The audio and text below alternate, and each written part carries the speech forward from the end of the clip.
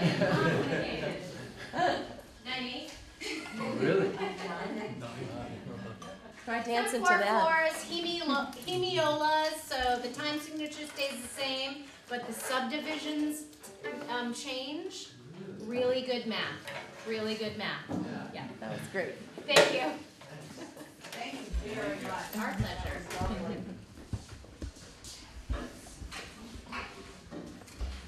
So I'm going to call the meeting to order at 6:10. And welcome our guests. You guys just want to introduce yourselves? You want to start, Flor? Flor is Montpelier. Mia's mom. He's Montpelier board member too. And Vivi is Mia. I'm Matthew DeGroat, Worcester Doty board member. I'm Krista D., art teacher at U-32. Heather Clark Warner, I do a lot of things here. Yeah. Thank you very much. Are there any amendments to the agenda? My agenda is so taken away. I just wanted to see if we're going to get an update on that student parent request that we had last time about chemistry, science. I can give a partial update. Yeah. But You want to do that in your administrator's report? Yep, I'll just do that then. Okay. Does that work for you? Oh, yeah. Yeah, okay. Anything else? Public comments? Just here to watch? Listen. I'm hoping when we get to goals, you might chime in a little bit about the executive committee goals with Kari. Okay, that'd be great, thanks. So a motion to approve the minutes of April 4th How's this? second. in a second. Any comments? Had something. What was it?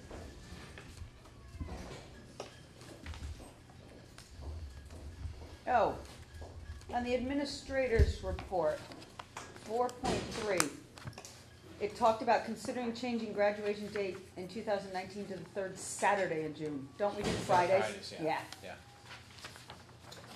You see where that is? That was the only thing I saw.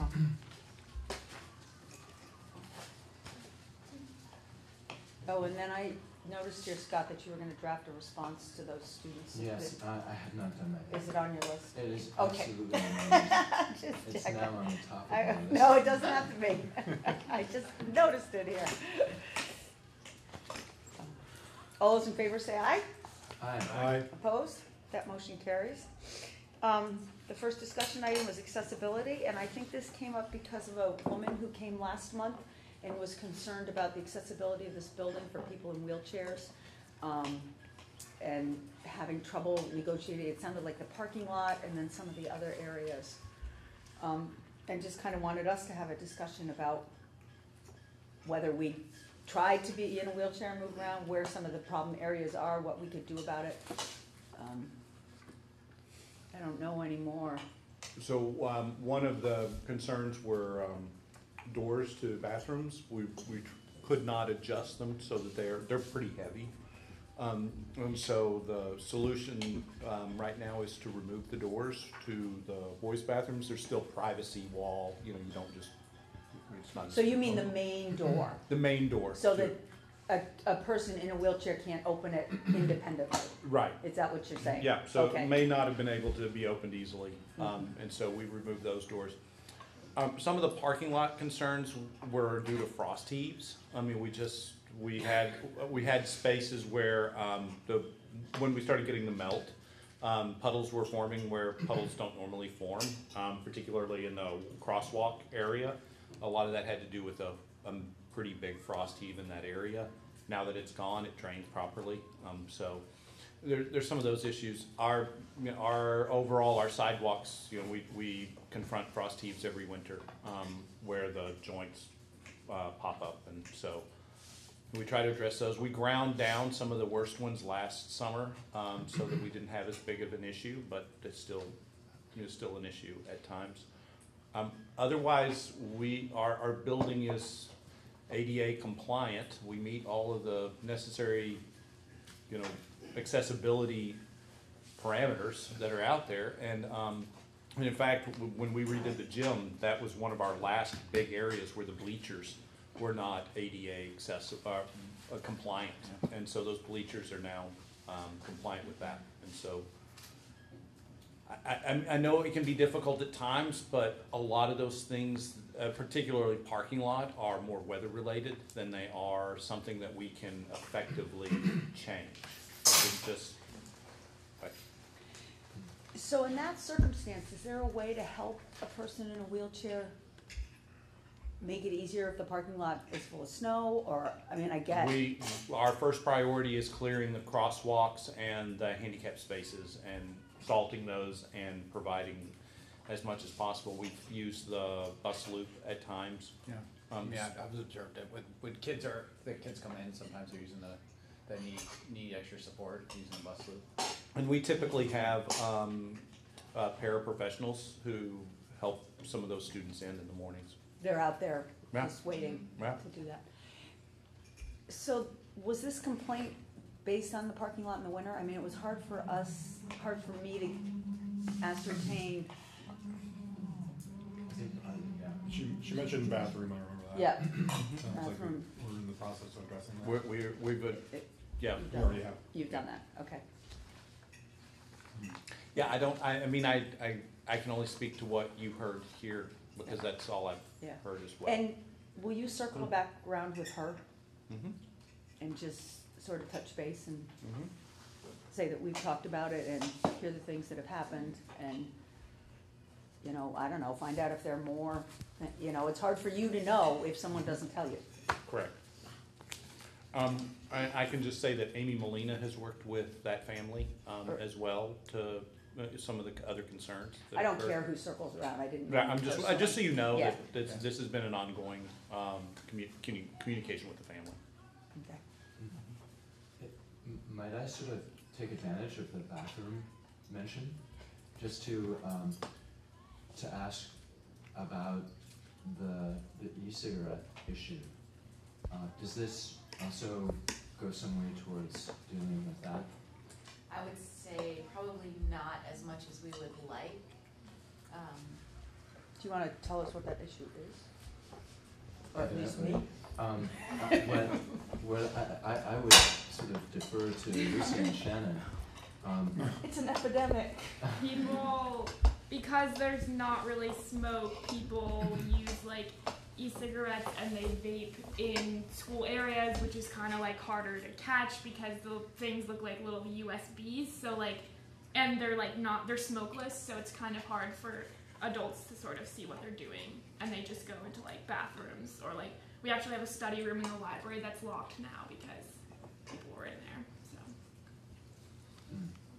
So It sounds like people are brave enough to also feel like they can hide it, and it happens in classrooms as well. And so we talked to our teachers today. We showed them a couple examples of what the vapes or e-cigarettes might look like. We also had sent out previously sort of a short PowerPoint presentation for teachers to use with their TA groups and discussing and reminding them that any of those still fall under our F7 policy because we have no way of knowing exactly what's in them. yeah. And what are these things called? Vapes or Juuls. Juul is the popular one right now because that's the one that looks like the USB. And sorry, I'm really showing how lame I am. But, Me too, obviously. you just stick it in your mouth? It's like a cigarette, but it's Inhale. just like a little like plastic thing. So you basically, it's like you have a plastic thing in your mouth and you inhale. Scott, we'll bring back an example. Okay. That's okay. I'm just trying to. We've got a few. Okay. Yeah, we can do that, but we're also, New Directions is going to do a parent night, just an information session about them because they also have this concern for all of our schools. So they will be here the same night as the Arts Bash, and do a presentation where they'll have samples of all the different kinds. So that's not till May 25th, but I can show you what some of them have looked like. Thanks. Yeah. it would be just, it doesn't have to be now. I can wait. It's just, this is just new to me. We can bring up your parental IQ a little bit on this one, right? You've got a long way to go. So, yeah, well, some of our teachers were shocked because they're very small. You can hide them in your palm. And so you just kind of do a Yeah. quick little. Yeah, you could. We just, and that's it, and you'll never notice it. And there's no odor or. It depends. There can be. It's usually pretty sweet smelling though. Yeah, they don't smell like cigarettes, but their little cartridges carry 2 packs worth of nicotine in them. What? Holy smokes. It's not because they're tired. Yeah. Welcome to the next challenge in parenting and running a school. Wow. Okay, thank you for that. You're welcome. The annual financial management questionnaire, which is on page 7. Kari was shocked to see it again. It's been a whole year. I'd say, Kari, it's been a whole year. Your life is flying by in front of you. You know, we don't get any, this is something that we give to the auditors every year, so we're doing it in May with all 7 organizations. And it just doesn't change much because we do a great job around here, frankly. And Lori does a great job, you know, taking care of all this. So my only question was, have you experienced a theft or an embezzlement during the last 5 years? We had a problem in buildings and grounds. Yep, Was but that was 7 or 8 years ago. Oh, really? It wasn't while I was here, and I'm in year 6. Now it's your turn to be shocked. Oh my God. Do you remember that? I wasn't here. He wasn't on the board. Oh, you know, I You never really said dated anything. yourself. Wow. So, Could you just say a couple words about the employee computer purchase program? You loan employees money for computers? we do, they can do that. They can have it deducted from their paycheck if they so choose to buy their own computer. Most don't do it anymore. It used to be something in even to the early 2000s was when you had a computer with $3,000 and $3,000 meant more than it does today. People would do it, but now you can get, you know, Chromebooks are under $300, so it's a little different. I just had a question. Yeah. As you were mentioning, it looks really good, and Lori does an amazing job. How much backup does she have? If anything were to, God forbid, were to happen to her, or if she just decided someday to do something different. So can I put a plug in for policy governance? You would be requiring me to prove that every position has backups in policy governance. Can I do it now? So I will tell you that we have all our procedures written for, it's one of the places where I feel really solid with our procedures. They're really detailed, and Lori was out last week and we ran into out here. Well, I think she didn't come back till I'm out of work, so.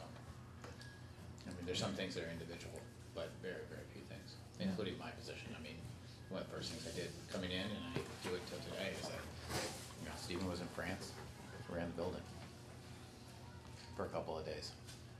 Yeah, that's what we gotta do around here. Yeah, great. That's. But I'm gonna keep putting in that plug, so I think it's, you would ask for the proof. Yeah. And me saying it's not the proof. I agree. I think Matthew hears you too. Yep. Any other questions about that? Okay. Flag policy. So last month, Did the letter go? Did Karen, did you get a copy? yes, you did. We passed a motion. Oh, can we get a copy? Oh, yeah. We have a couple here. We could pass them out. Did you guys see this? Yeah, I haven't had a chance to read it. So I wasn't listening. We passed a motion that talked about flying the Black Lives Matter flag, and we kind of left it, we didn't specify how it was gonna be flown or when it was gonna be flown. It was sort of to have further discussion. And I was actually, when I reread it in the notes, so here it is. Specifics to be determined. And it was, we Stephen asked the board provide time for some education and outreach to happen before the flag is flown. Whether a month is a reasonable amount of time to prepare. We talked to the students about that, and they weren't even sure about that. And then maybe the board would come up with a policy to look at, and we kind of charged Kari with starting that process. I was voluntold. In that, exactly, in the interim time, we've also talked to a lawyer, and he sent a letter to us today, which I haven't even had a chance to read, but it kind of outlines what you talked about last month with the different areas of, you know, what's okay. Yeah. It's gonna get a little wild out there. Yeah. Keep our track meet going right now. So, just, we're okay. We're okay. What do you say? I don't know. So I don't know if we want to just take a minute and read this, if everybody does And that. this is the, Pietro Lynn is our school attorney. He's been doing work for us for several years. I've talked with a few other people about people that look at the lawyers in Vermont that really specialize in this. I haven't gotten a letter from them. I have had a conversation. School policy? More in, actually, not in school policy, but more in civil rights and freedom of speech. Okay. And they, as a public entity, and I'm glad to get a letter from them, but we didn't get a long conversation, but they said we could talk more if we wanted to. Okay. They won't give me legal advice that I can say here, but it wasn't far a stretch from here. Oh, I'm sorry, I guess I missed the first part where you said you talked to somebody else. I have to, and I have to get more, but I had a quick conversation with them to say, so what are the particulars? And they said, well, if you wanna retain me, we can do that. But Was it I lining up? I outlined where I was coming from. Yeah. And they said, well, this is where you're gonna wanna start paying for my services. And you stopped. And I kinda stopped for a minute. Yeah. Cause I wanted to see where we got to tonight, frankly. Right. I mean, Does anybody need more time to read this? Just, yeah. Okay. Yeah. But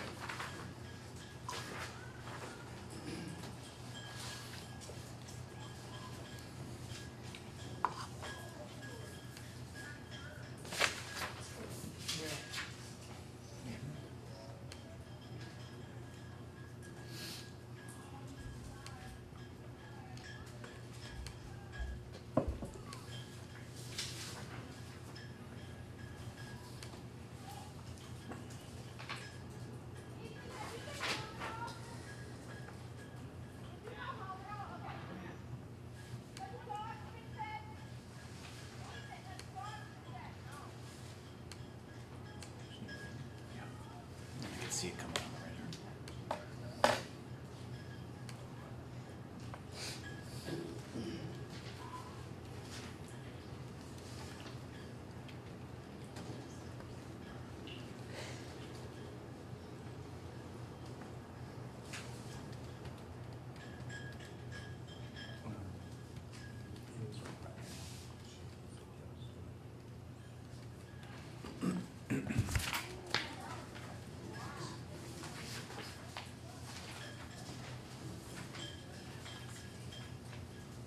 you all set? So Kari, do you want to talk about? Well, okay, so I did some research and Sorry? I couldn't find any examples of school policies relating to this. Certainly not Montpelier, Burlington, or Brattleboro, which are the other schools that have made the same decision. And I tried to look beyond flags. I mean, this is more of a, I guess I wasn't thinking free speech. I was thinking, at what point will the school advocate for something? Will it lend its support, political or not? And I just couldn't find anything. And so I don't know if you want to go down this road, but I started thinking about, well, you know, if we were going to create our own policy along these lines, what questions would we ask ourselves? And it really comes down to me, you know, what is the criteria or the basis? And it would be, I think, things like, is it are they activities that support our learning outcomes, our mission as an organization? And so when you think about, we recently wrote a letter to state government about gun safety. I think that falls in that category. We're saying, okay, here's a movement that we want to support because it will help keep our students safe and we'll be able to better accomplish our mission. So that's one criteria. We could say that it's in keeping with our values, but we'd have to define those, and that could be pretty tricky, I would think, to measure against. And then the other thing I thought we would wonder is it something that's broadly supported by the community, and how would we know? And so these are just questions in my mind more than anything. But it does make me pause and think, did we rush into this decision without really thinking through the implications and the precedent that we're setting? So, but I think we need to back up even more, because now we have a legal letter that frames this as a free speech issue, and I think the last paragraph is pretty clear. I'm not sure how I feel about this, but Yeah. it's pretty strong. Yeah. Yeah, the lawyers are arguing against flying the Black Lives Matter flag. I think they're arguing against flying it on the flagpole. Yes. I mean, I think there are options to put it in different places in the school.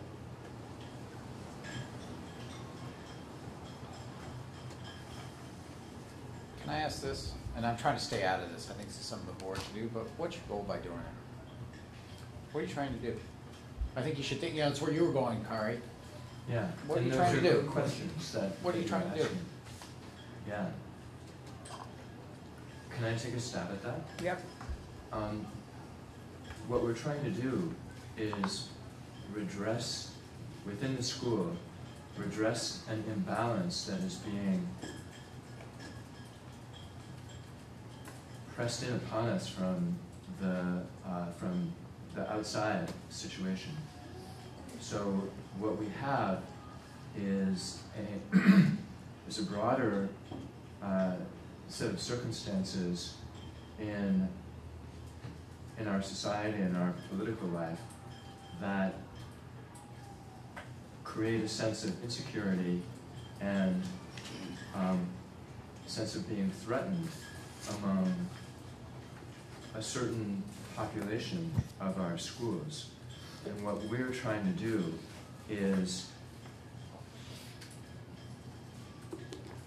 counter that by sort of allopathic therapy, by giving something more in order to redress an imbalance. That was, I think, terribly expressed, but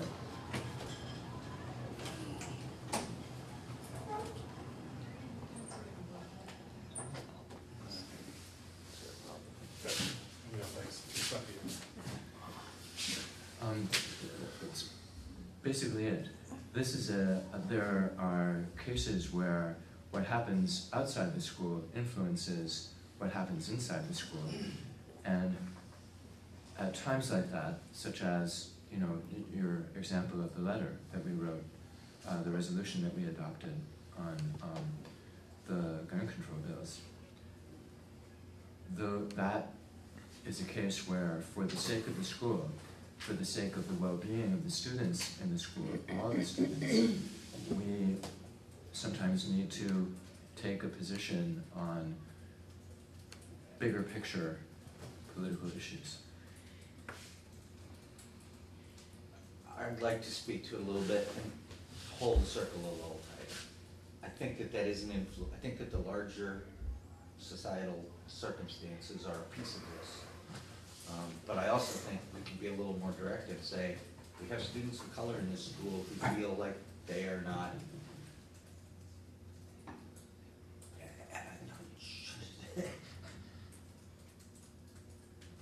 who don't feel like that they have an equal standing within the community.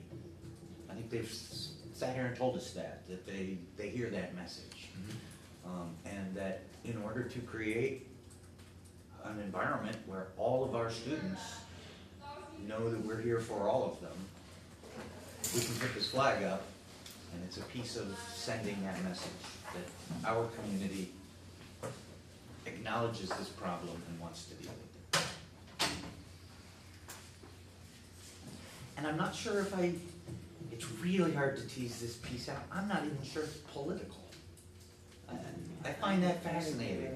There's a reaction to the Black Lives Matter flag that does feel political to me, but I don't know that I feel like the message of the flag itself is a political message. Yeah, that's a good point. And I would agree with you. I'm wrestling with what political means in this case. For me, it's about equity and ensuring that all students are treated equally and have equal opportunities to succeed in this school. And when you go out bigger than this school historically, it's been very difficult for people of color to get equity in a lot of different places. And it's ebbed and flowed over the years. But we heard pretty loudly and clearly that they don't feel, I don't know what the right word is, comfortable or understood or in this, what? Safe in this environment.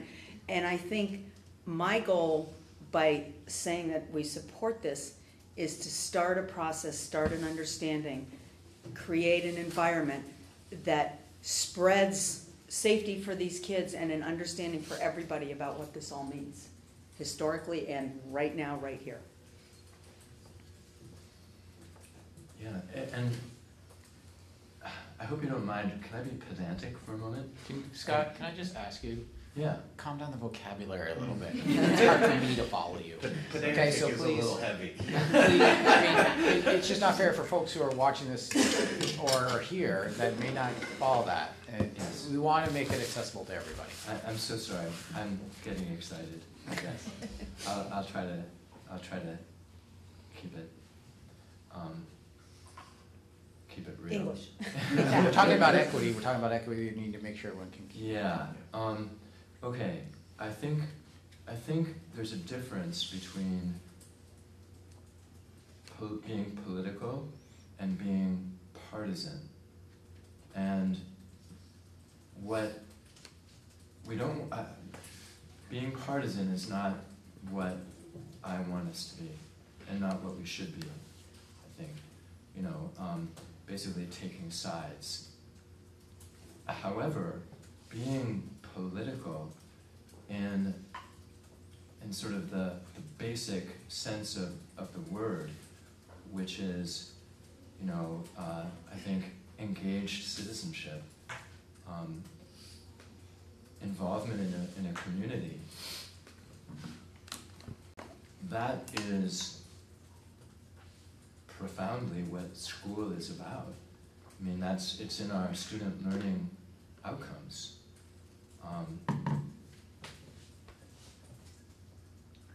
And I think that the way it's been handled, for example, I saw an email about the walkout today. Mm-hmm. This is what the school should be doing, is actually teaching and setting examples and providing opportunities for students to act politically, to be political members of their communities in a responsible way, which is exactly what we want. And this is, and the students who came here at our last meeting and the meeting before, I consider that to be absolutely part of the mission of this school, for them to do what they do, for us to listen to them, and for action of some kind to follow. That is totally within the province of what the school should be about. Was that okay, Bill? That was better. Okay. It's Scott, when I can't understand some of the vocabulary, I'm sure there's others.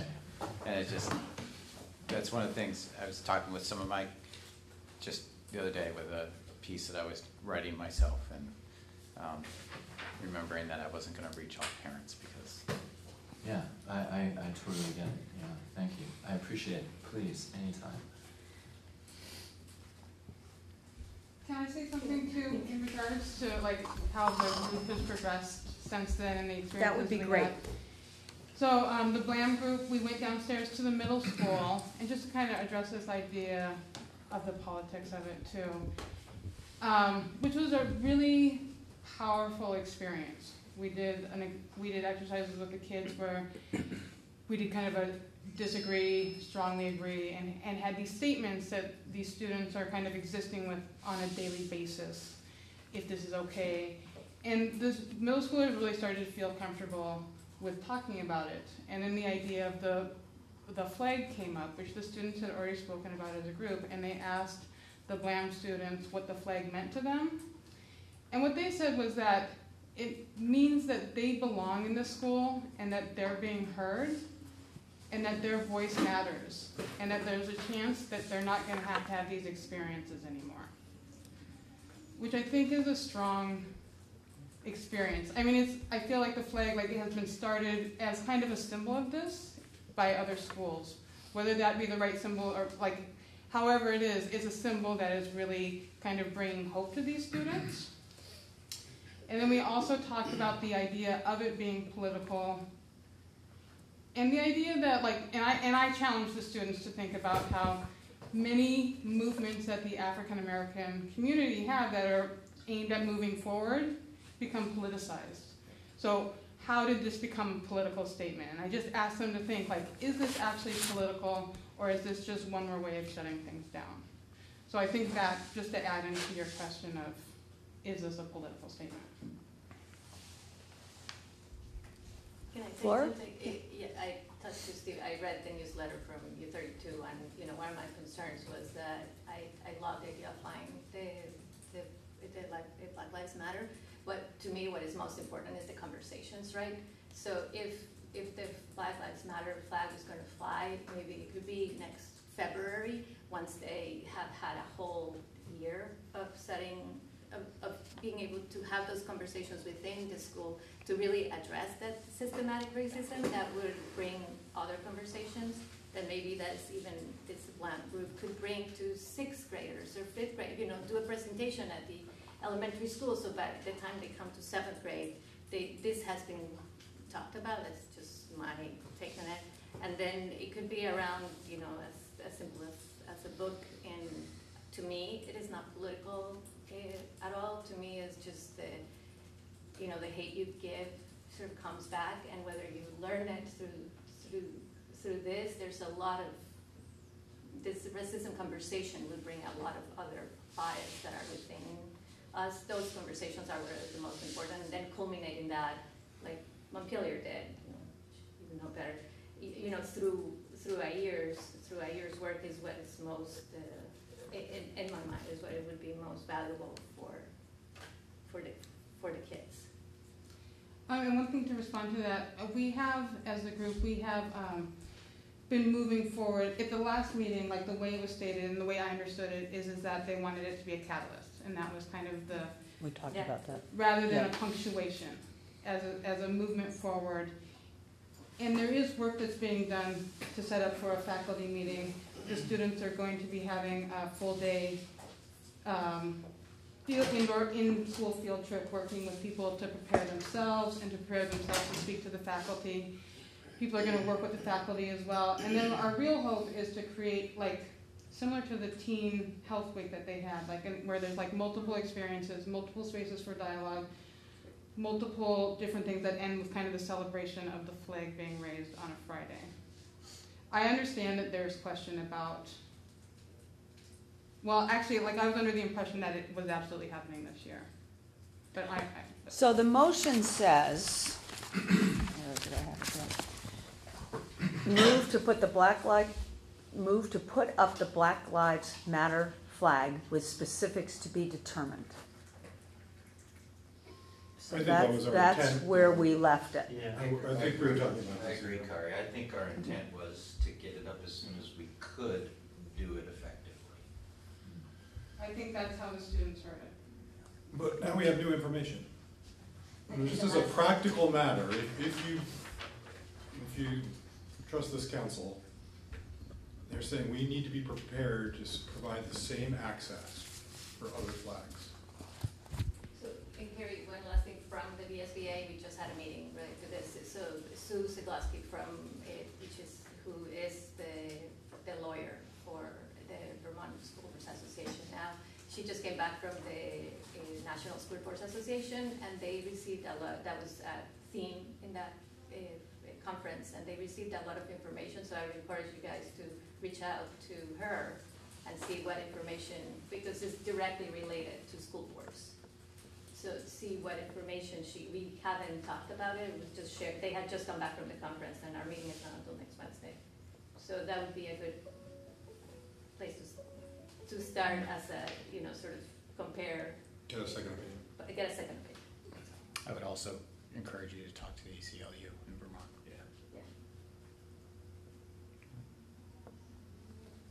Yeah, because I'm not sure. I would want to probe this opinion further. You wouldn't or you would? I would, because there are certain things about it.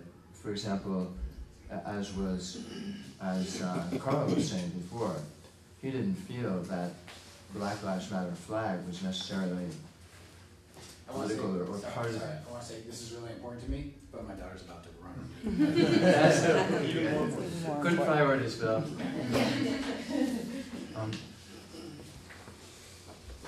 That it's not a partisan flag. It's not a elect Bernie or Hillary or anything like that. Whereas a MAGA flag is a symbol of a party. It's really a very different thing. So this seems a little bit muddled to me.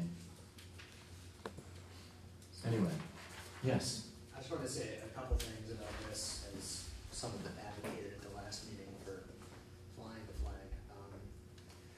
One is that, I spoke to someone in our community who used to work for the ACLU for many years about this. And that's who that was. I love having him in town.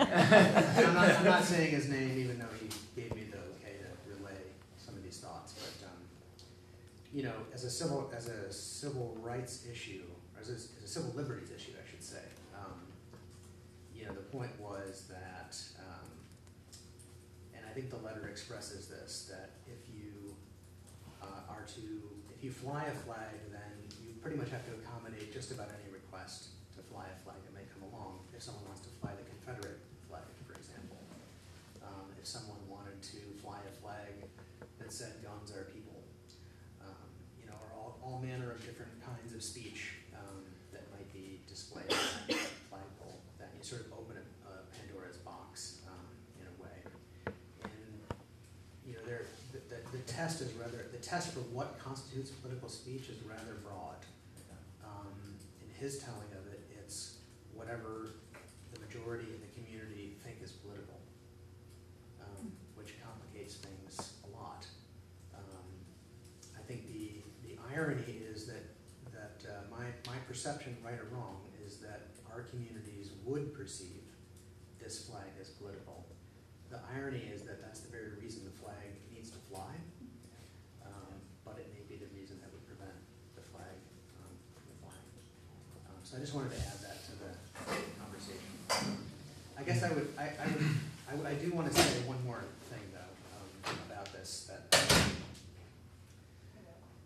as I think Carl said, the students that came last time spoke about how they feel unsafe. They feel that their lives are not valued equally with all students, basically on the basis of the color of their skin. That they are not treated the same, they don't have the same opportunities. And I think those statements are credible, actually, and can be documented and substantiated. And we talk a lot about, as board members, and I think the administration is saying this quite a bit as well, that our goal as a school system is to ensure that every student has the opportunity to succeed our school system, and especially that we are doing what we can to narrow the gap between students that are at risk and that are not at risk. And I think that, you know, some of these students, because of their experiences, may be among some of the most vulnerable or most at risk students that we see. So whether the flag flies or not, you know, it's important to me that the U-32, I'm saying this as a parent, that the U-32 board wrestle with this question and determine what a viable course of action is on this topic. And as a board member, it's important to me that the SU boards as a whole do the same. The last thing I want to say, and I've got a few things to say apparently, as usual, is that you know, it's interesting to me the two issues that have come up this evening about students at risk. One involved an issue of physical accessibility to the building. And, you know, that was investigated appropriately, and we've heard some concrete steps that are going to be taken. Doors are going to be taken down. You know, we want to make sure that the student has the access that he needs to, you know, get access to education. What I'm hearing on this issue, the issue of the Black Lives Matter flag, is much more hazy and complex and sort of like the system is preventing us from doing things. And I think that's instructive in a couple of different ways. I think it illustrates how our society, our culture, maybe our political system in a way, is designed to resist this very kind of redress or this kind of action. And I really would encourage you, thoughtful folks, to do your best not to get caught in those barriers, not to let them stop you from doing something along the lines of what these kids were asking you to do. So I think the term that we could apply to it, while you talked about physical accessibility, it's the emotional accessibility that we have to school.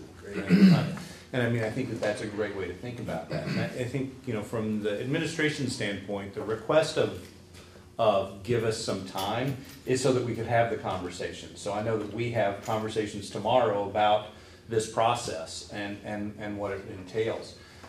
The board has to wrestle with how are you going to deal with all groups that come and request of something, right?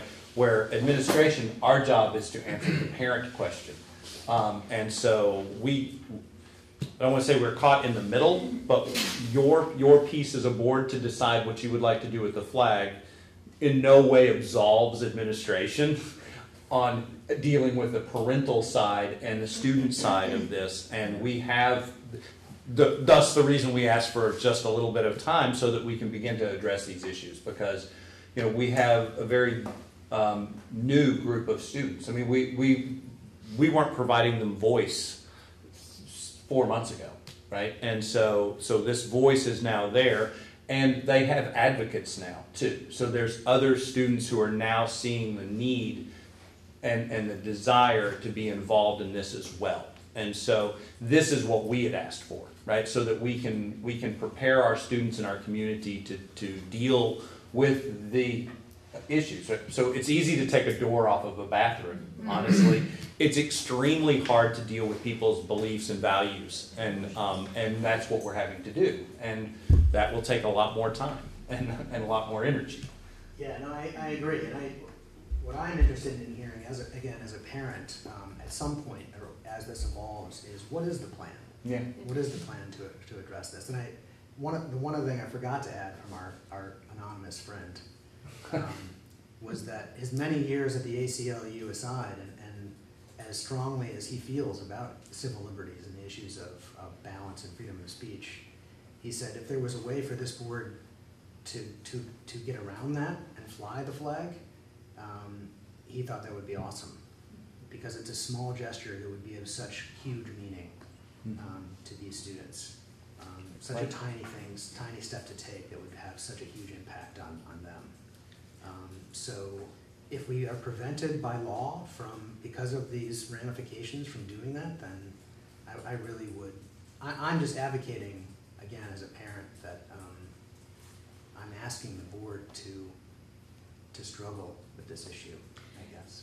Well, and I guess one of the things that, what's our goal in flying the flag? I think our goal in this whole discussion is to make sure that you as an administration take this on and that we're not totally reliant on a student group, that it's Correct. bigger than a student Correct. group. That they're getting this going right now, but this is something that the administration, the teachers need to figure out how it's gonna work for everybody systemically, not just in the next 2 months, but for the next 10 years and beyond. Yeah. Because it, Forever. because it's not gonna go away. And can I, like, as like speaking for the group, I guess my plea to you is like, and I know that you understand this, but the level of vulnerability that those students felt coming into this space and asking for this and feeling like there was no way that they were gonna get it, and how few wins they have, that if this is taken away, it needs to be done in a way that still leaves them feeling powered, because it's going to be a fall. Are they looking for the flag on that flagpole? Is that their goal? Their goal is the flag on that flagpole, and there has been discussion.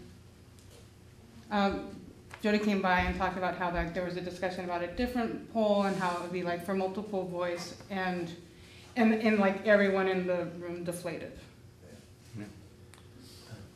May I float a thought? Hold on just a second. I'm I sorry. haven't heard, I just wanna Yeah, make sure I'm we sorry. hear from No. everybody. And if you don't have to talk, but I wanna give you that chance. No, and I think that there just are so many layers, and when you read things that have happened in other places prior to the question of flying the Black Lives Matter, like for the example in, I don't know where it was, Iowa or somewhere where the first black student came to the school, and this was like 2 years ago. It's a white place like us. And many students started putting Confederate flags in their cars and trucks. And then some started putting them in the lawn in the school. And that was seen as, which I totally support, infringing on because it produces such a negative response, and it does make people, it can be seen as a symbol of hatred, that they were banned for the rest of the year. The school and the school board banned Confederate flags from school grounds for the rest of the year. And I think all of us around here would absolutely do that. So this is a little bit of a flip, because, and there's a Supreme Court decision that you cannot punish the students so wearing black armbands to protest the Vietnam War.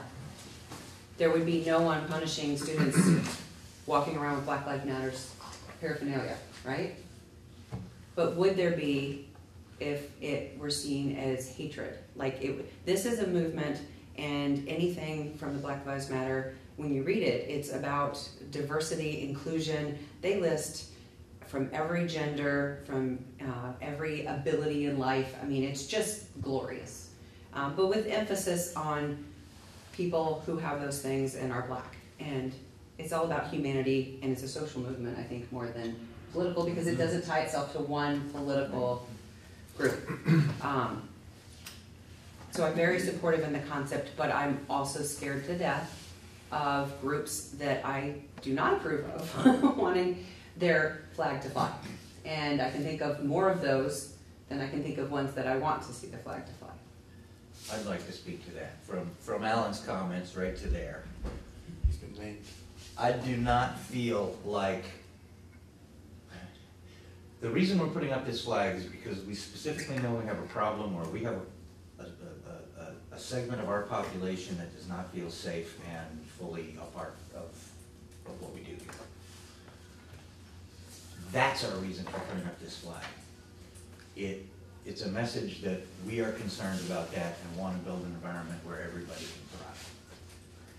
If somebody comes to me and says, well, if they get to fly that, I should get to put up the Confederate flag, I would say to that person, how does the Confederate flag represent the values of our community? And they're not going to be able to convince me that it has any purpose up there to the furthering of our education and the safety and health and well-being of our students. So that's why it's an easy way to address that concern.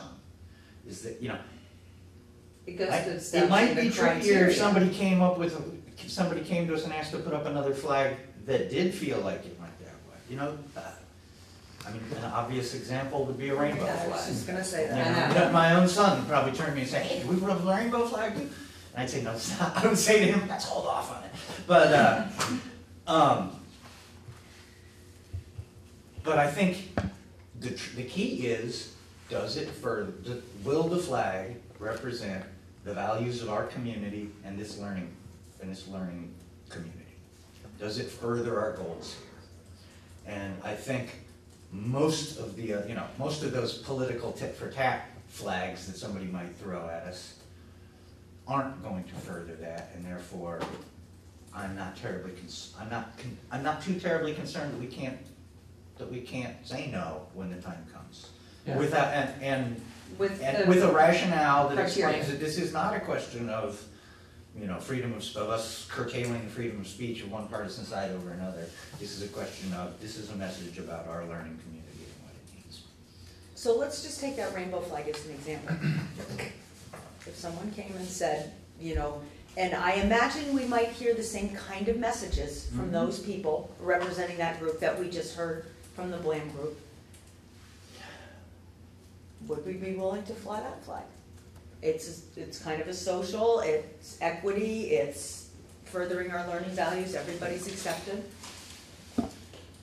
I would say that probably, if a population within our school came to us with that concern, we'd probably consider it.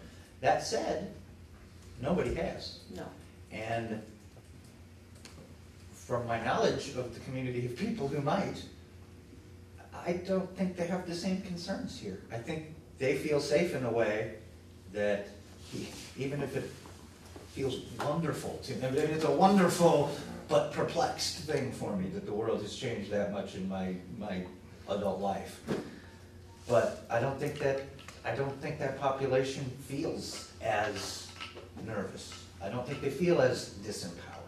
And that's why that question hasn't come to us. So, Kari, is this going someplace where you can see a way out?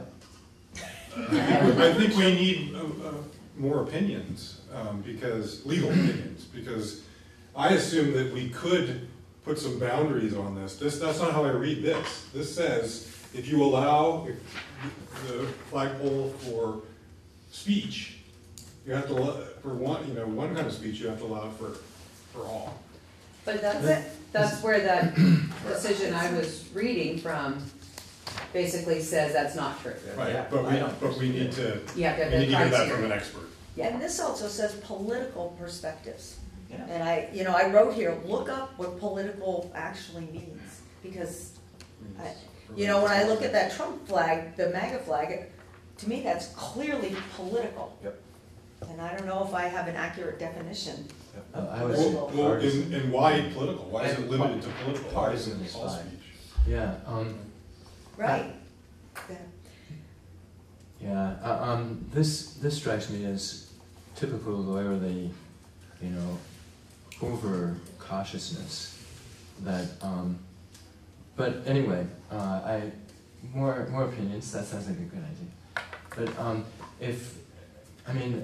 to sort of take the Confederate flag example and go really to the extreme, if someone came here asking to fly a Nazi flag, What was that? a Nazi flag, for example, that would never happen. Right. But what we can offer to everybody is the opportunity to make their case to us, and we will decide on the basis of the criteria that we were talking about, Carl. Yeah. I look at this legality, and I come from everything we've heard so far about the legality. I get the feeling it's our flagpole as a community, and we're the people that our community sends here to decide what happens to it. And I'm not feeling dissuaded at all from putting up the flag as a catalyst to the conversation that we feel that our community needs to have. And that, yes, I expect somebody's going to come to us and say, well, can you put up an all lives matter flag? And to that, I personally would probably say, yes, all lives matter, but not all lives need a flag and a conversation. Right. They don't fit into that. It's not, all lives don't have a problem in this school. Yeah. Matthew? Yeah. Yeah, I can hardly believe I have to be the one to sort of sound a note for the other side of this, but I do, I guess. You know, the school is considered a public institution, and you know, there actually was a Supreme Court case about what groups could use school facilities, whether any groups could be excluded from using school facilities. And the decision was that if anyone is allowed to use the school, then everyone has to be allowed to use the school. So freedom of speech is it's not a parsable, you know, principle. You have to allow the speech of the people whose views you hate, as well as the views that you yourself would support. That's the essence of freedom of speech. And as a public institution funded by public taxpayer dollars, the school is subject to that kind of thinking and those kinds of legal questions. So I would just say that as much as 98% of me wants to see the flag flying tomorrow, I think that it's the board's job to be deliberative about it and to try to, you know, get to the bottom of what the implications, the ramifications, and the risks really are of doing it. That being said, I also want to make the point that I think that and I think this aligns with some of the other things that have been said, is that the flag is not the only issue here. No, it's the catalyst for the big problem. It has been presented, and it has taken on a life as the catalyst, as a powerful symbol of forward progress on addressing these issues. And it's unfortunate that if legal issues would prevent it from flying, that it would be perceived as a failure or a loss or a setback. But acknowledging that that's the case, that's why my sort of question is from my own catechism days: what then shall we do? Like, that's why I'm saying, what is the board prepared to do? What is the administration prepared to do? What are the steps that will be taken? How are we going to address this as a real and present and undesirable state of affairs in our school? And I think that question has to be addressed regardless of what happens with the flag. You said something when the 7th and 8th graders asked the Blame students or maybe you asked them what the flag means to them, and they said that their voice matters and that they belong here. In the atrium are flags from many different countries. And the reason they're flying there is because there were exchange students who spent a year in this school where they felt like their voice mattered and they belonged here, and that's representative of them having kind of left their mark here. And I just think it's interesting that we already have a whole lot of flags in this building representing different groups of people. It may not be exactly the same reason, but they're there. And one more thing with just pushing of what I'm very conflicted here, what we can establish as criteria, because that's what I keep coming back to, is that when the case that we were talking about, the Tinker test, evidently. Tinker versus Des Moines. Yeah, so the cases that have had issues since then, they basically say that you can take away the student's right to free speech if what they're doing is plainly offensive or disruptive. That's where if it's something. It's right in here. Right. So most of the ones we're coming up with, if we were requested by a group, some of the examples we've given, I think we would have enough evidence to say that is disruptive, that is intended to harm, not bring together. I think we could draft our criteria. And Kari, I think you started with the 3 criteria that we keep coming back to. Yeah. You know, it has to support our learning outcomes, it has to keep with the values of the school, and I would say it has to ensure that students feel safe here. You know, something around the safety and comfort, more than comfort. Maybe safety is the right word, I'm not quite sure what it is. And I don't know if our policy has to be supported by the community. Maybe not, maybe not. You know, we're the Yeah, U-32 but- school board. So I can answer that for you. No, you have the power to enact policies whether they're supported or not. I wanna go back to where I believe the bigger discussion is not about the flag. That's why I asked you what you're trying to do as a board. Well, and I think we're pretty clear about what we're trying to do as a board. I have heard that thread of a message. Because then I would ask for monitoring of that gets put in place, and that the community, that sense, because that, and I'm not debating the flag one way or another with that. I just think if that's what you're trying to do, then as a board, as a governance system, you should be saying to me and to Stephen, okay, show us proof that that's happened. Well, I think that's where we're going with what is the administration gonna do, what's the plan beyond next week, beyond next month, beyond even next February, you know, if that's where we go with this, I don't know where we're going. But what is the systemic change and program that we can bring to the school to ensure safety and comfort for all our students, especially those of color? Because that seems to be right now. And I agree that I believe the conversations are really important and that they're happening. Like already, regardless, they're happening. And that's one of the things I implore, that we don't wait till February and make it this trivialized month that we're gonna talk about it. Like, and like have that be like this one time where we're gonna celebrate it. Like it needs to be throughout the year. It needs to start now. And not necessarily talking about the flag, because I agree, I don't think this is much to do with the flag at all. It is about these students, it's about the school, it is about the community, hearing so much more. But I know it is a symbolic, just like it is the symbol of it all.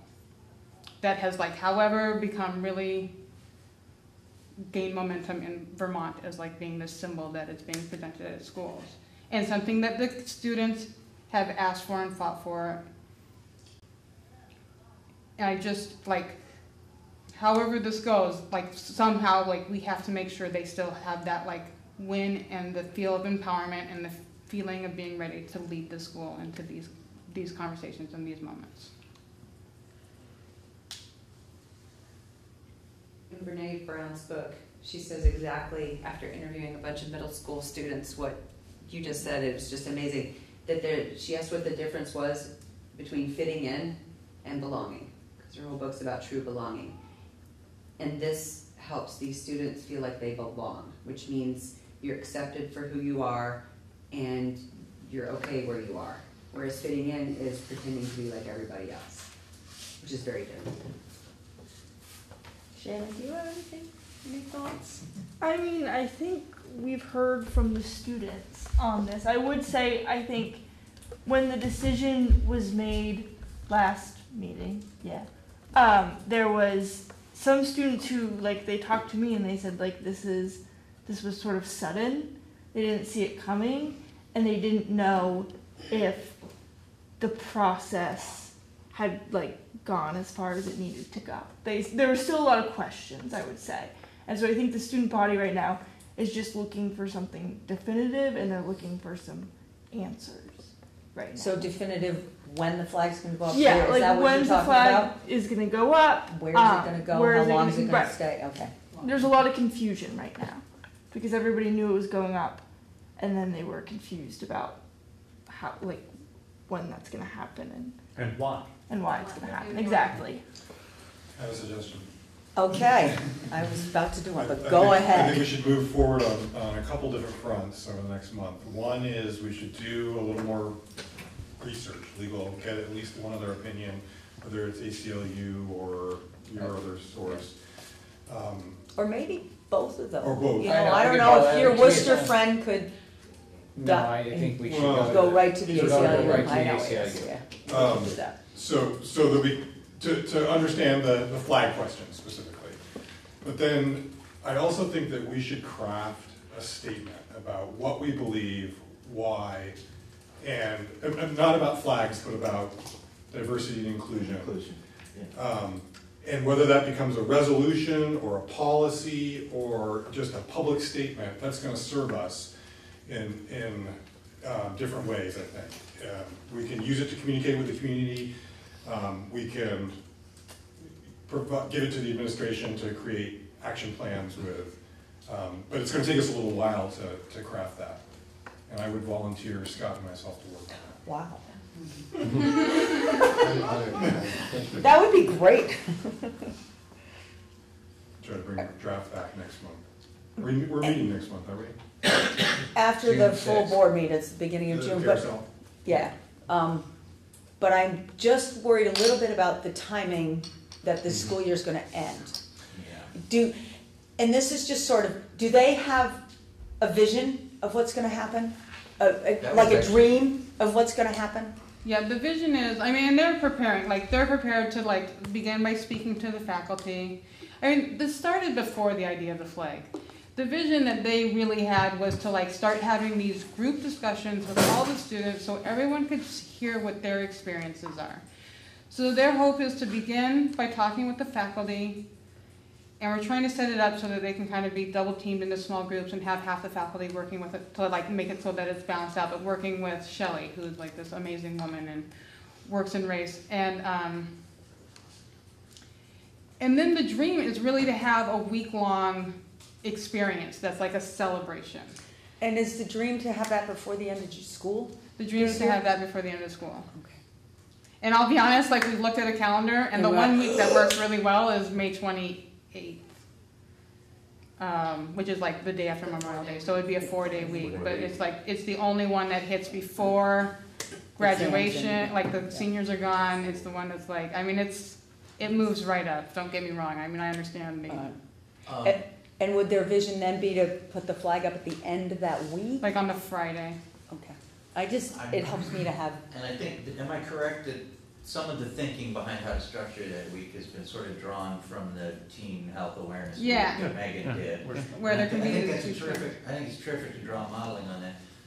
But I guess I'm a little concerned that, you know, Megan's a very competent professional educator who spent 8 months developing that. And I don't think she did. No, Yeah, I think she put that that's out okay. there. We can do I'm worried about the time frame. No offense to Megan, right, in this statement, but we can do it in that amount of time. You think you can do it in that amount of time? I believe wholly that we can do it.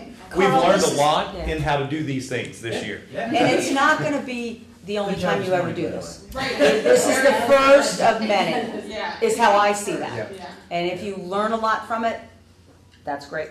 Right, If and it's not okay perfect and- for things to hurt and be bumpy along the way. Yeah. Like, Yeah. that's part of the Part of process. the process. Right?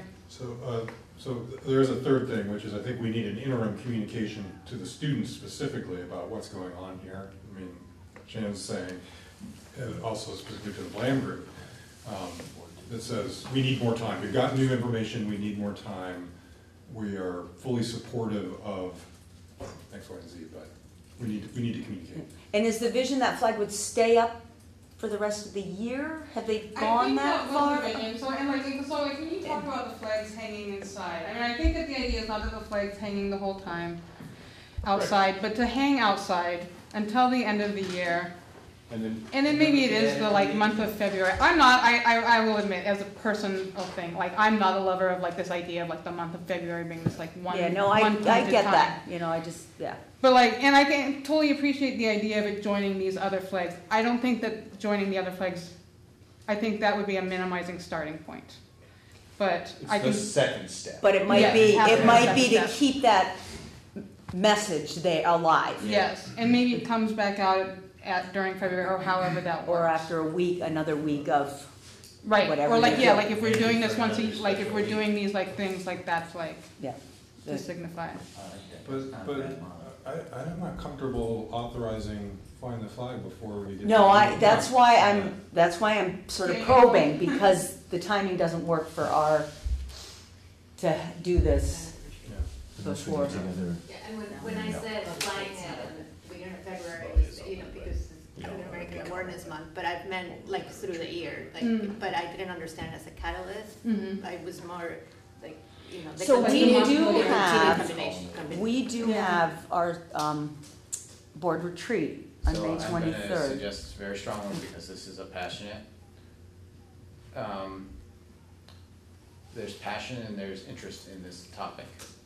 If you were going to discuss that, I would suggest you be here and not be in your Okay. retreat. then I don't Not, want not, not Yeah. that, it might be Yeah, important you're right. enough to You're say. absolutely right about to that. say, Yeah. put the retreat aside, this is more important, we want to have a meeting on that night here at U-32. But the public You're needs to be absolutely part of right that. about It's that. an open meeting, even though it's a Yeah. retreat, but we Yeah. try to, You're totally right about that. so I mean, I'd actually want you to think more than just a few minutes about maybe the retreat gets set aside. If this is that important to you as a board, and you might want to think about it and come back to it tonight, is it that important that we want to set our retreat aside and come back on the 23rd and do that work in a meeting here? I'm open to that. We're gonna have the board goal conversation in a little bit, at least on Yep. SU board Yep. goals. And I feel like this year, the board goals, some of them are kind of coming from the Yes. executive We're- committee anyway. We're being asked to adopt these 3. And we don't usually do many more than 3, Right. maybe 4. Never gonna do that. Are people okay with that? I kind of like that too. So that would be here. That would be normal- here. normal 6 Yep, o'clock. 6 o'clock. Okay. And that would probably be the only thing on our agenda. You and I can work on the agenda. Yep. Let's get that done. So that speeds up our timeline in terms of getting legal opinions and. it's got my- I think those. And in an And interim- a student statement. A statement to the students explaining. Yeah, well, let's see, what like, is it? It's what's our 3 retreat? weeks, May 23rd. 3 weeks? So that's 3 weeks. We could wait till after that meeting. I think we should. I think it may be that it's the same statement. That, Depending on what. Well, it people want to know starts with specifically that. about the flag, I think. Right, but we could start with this kind of philosophical statement about diversity, inclusion, and then more specifically what it's gonna look like with the flag. Does that make sense? And so the goal of that meeting will be to have a statement and then to try and communicate that, something to the school and the students. And try and do both of those things.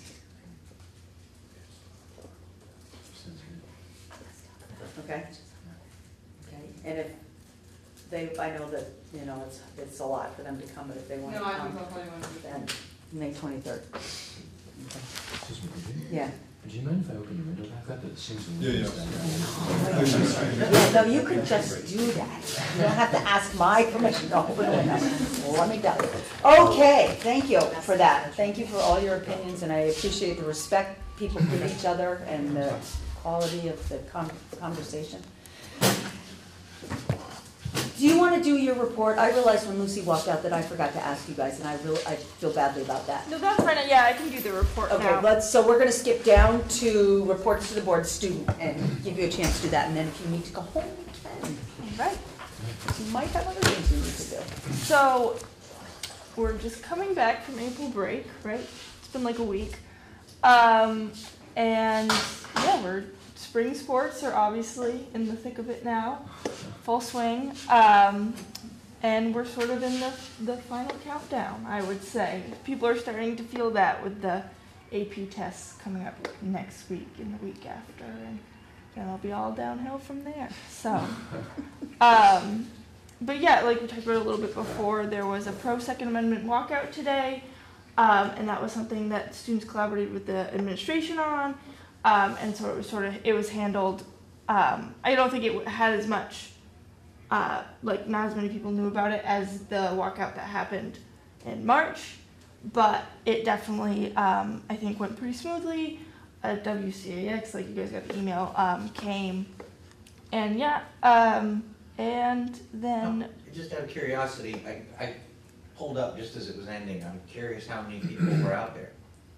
I really About don't 50. know. About 50? Yeah. And all student, when you say 50, is 50 Yes. students? Yeah. Yeah, we did various protocols. Joy, you can tell me if I'm wrong, but from what Steve and I talked about before I got here, because I got here at the end, very same protocols as when we supported students before and having their voices. Yeah, we also had a shorter time frame of knowing that it was gonna happen, so there was less opportunity to really make sure that everything was in place, but it went really well. Right. And did people speak? No, they didn't have that kind of planning. It was floated to us yesterday. So they didn't really pull together in that way, but students did speak to WCAX, so a couple of students got their opinions out. Mostly they just talked to each other. There was a popular shirt today that several of the students were wearing that expressed that. Something about, I'm not remembering it, but regarding gun control it's not about the gun, it's about the control, I think is what it said. So several students had that shirt on, and I think it's a close-up on part of the WCAX. I saw the teaser, haven't seen the actual. So was it on the 6 o'clock news TV? Yes. Yes. Oh, yeah. So we all missed it? We all missed it, so we'll have to watch the replays. Yeah. Okay.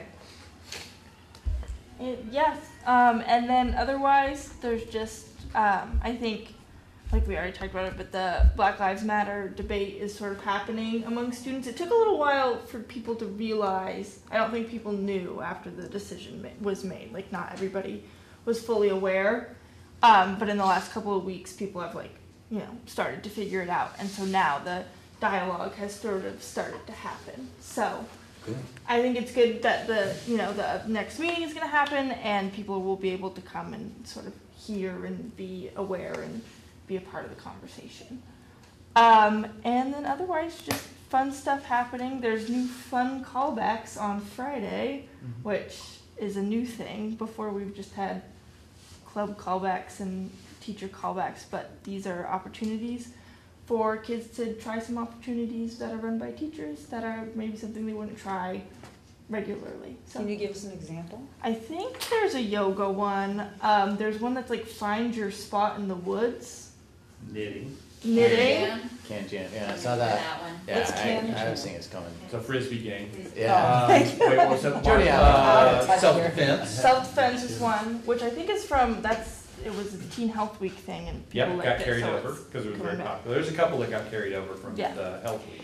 So is everybody do fun callback on Friday or just, No, it's there's an there are option just like other options options? on Friday. So there are some kids who are still gonna Go do their math and science. Yeah, they go do their normal thing with other teachers. And, It's great. yeah, there's just new opportunities. Yeah, and that's what we have for right now.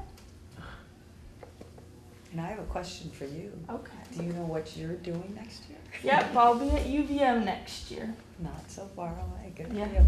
And you're happy with that? Yes, they made me Great. a good deal, and I'll be in the honors college, so.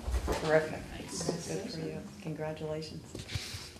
And you're welcome to stay, but I know you have I might things slip to out. do. Okay, thanks Shannon. You don't have very many more meetings with us. I know.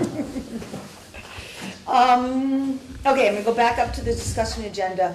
Unpacking objective 3 in the implementation plan was high quality instruction and intervention. This is part of our goals, was to go through the implementation plan, thank you, kind of systematically and hear what those 3 different parts were. And we did the second part last time. And Stephen, thank you, because I kind of threw this one on you. It was on that calendar though. No problem. So just like the last one, I kind of tried to structure it a little bit the same. So this is drawn from our implementation report that we have, and these are the strategies are in the left-hand column of our table for strategic objective number 3, which is high quality instruction and interventions, is what our third strategic objective is, and this is really around what occurs in the classroom, really facilitated by our teachers, right? So that, or I would say not just classroom, but any learning space, because you'll see that flexible pathways are a part of it. And so, just give you a chance to glance at these, and then I'll say a few words about it.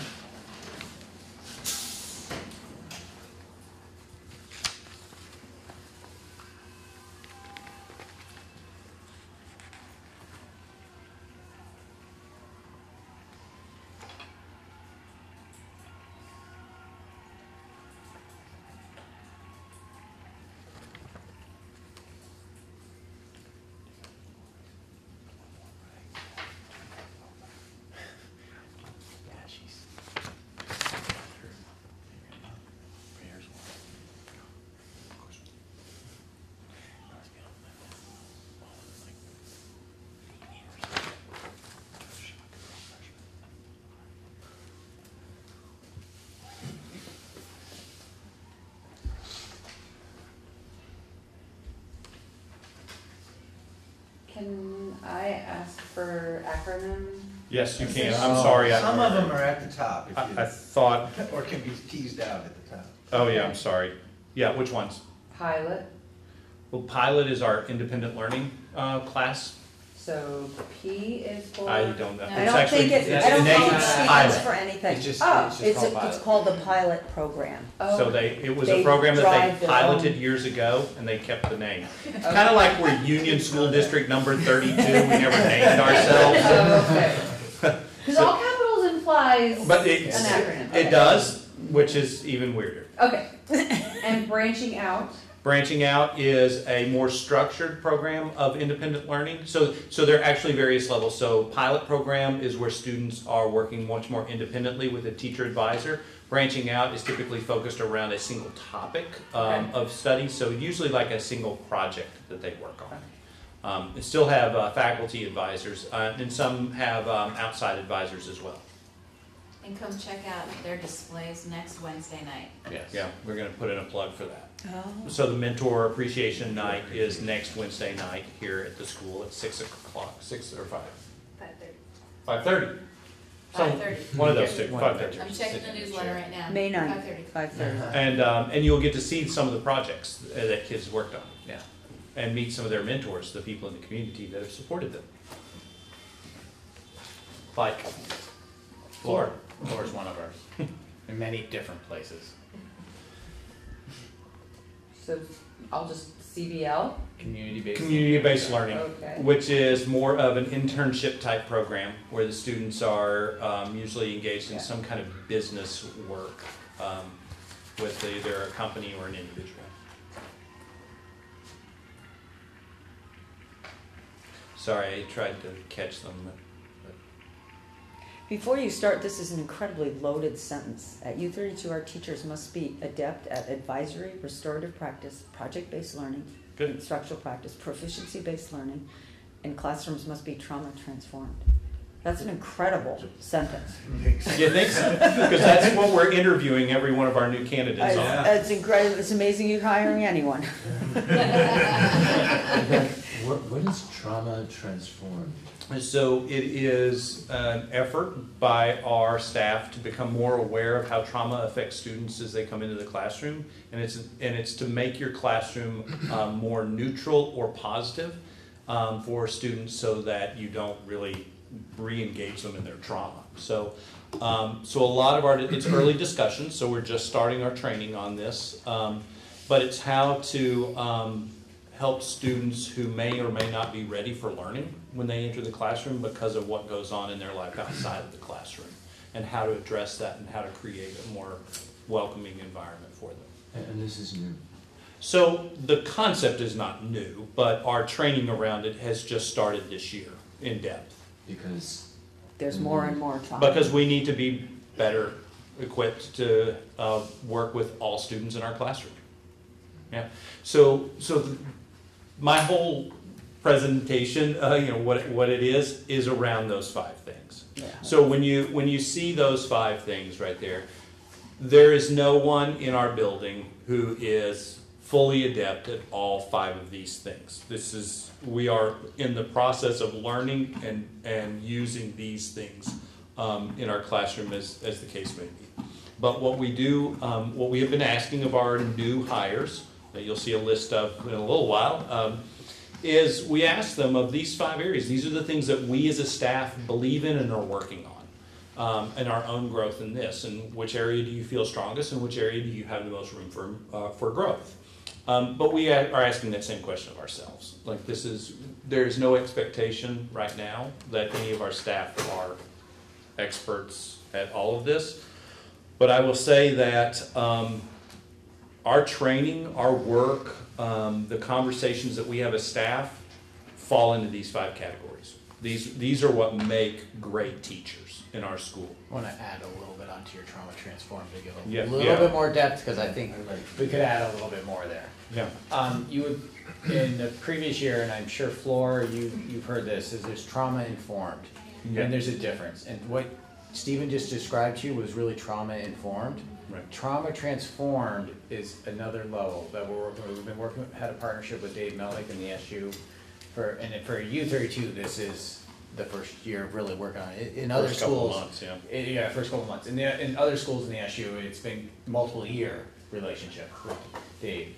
And it's really saying, not just are you trauma informed, do you know how to work with the kids, and can you make a climate in your classroom so that there's more acceptance and that you're not doing something to maybe exacerbate the trauma. It's, are you changing not only how you work with your kids, but how you work as adults with each other? Are you looking out for each other as adults? And how are you changing your practices and your operations within the school system that would tell you that you're actually becoming trauma transformed? And it's a new, as many things in education, it seems like, well, are you just renaming it? And it's not. It's not just what trauma informed is. It's taking another level to it and really looking at how do we work that way as adults, and how do we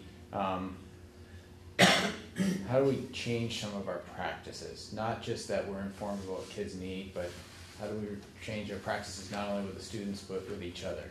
And so Dave worked with us as a leadership team for a little while, and he's going to be coming back and working with us. He was here in the winter working with everyone from the SU. And he's got a cadre of 25. And he was here just a few hours ago with a cadre of 25 or so. It's about that size. That have been teachers that are going to be our teacher leaders in trauma work. So we're building our own leadership from within, as we do with most PD around here.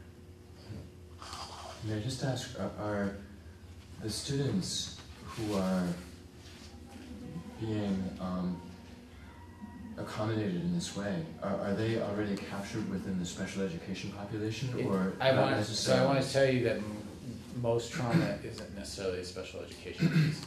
Wow. Trauma, it does not have a demographic pattern. Trauma doesn't have a learning style pattern.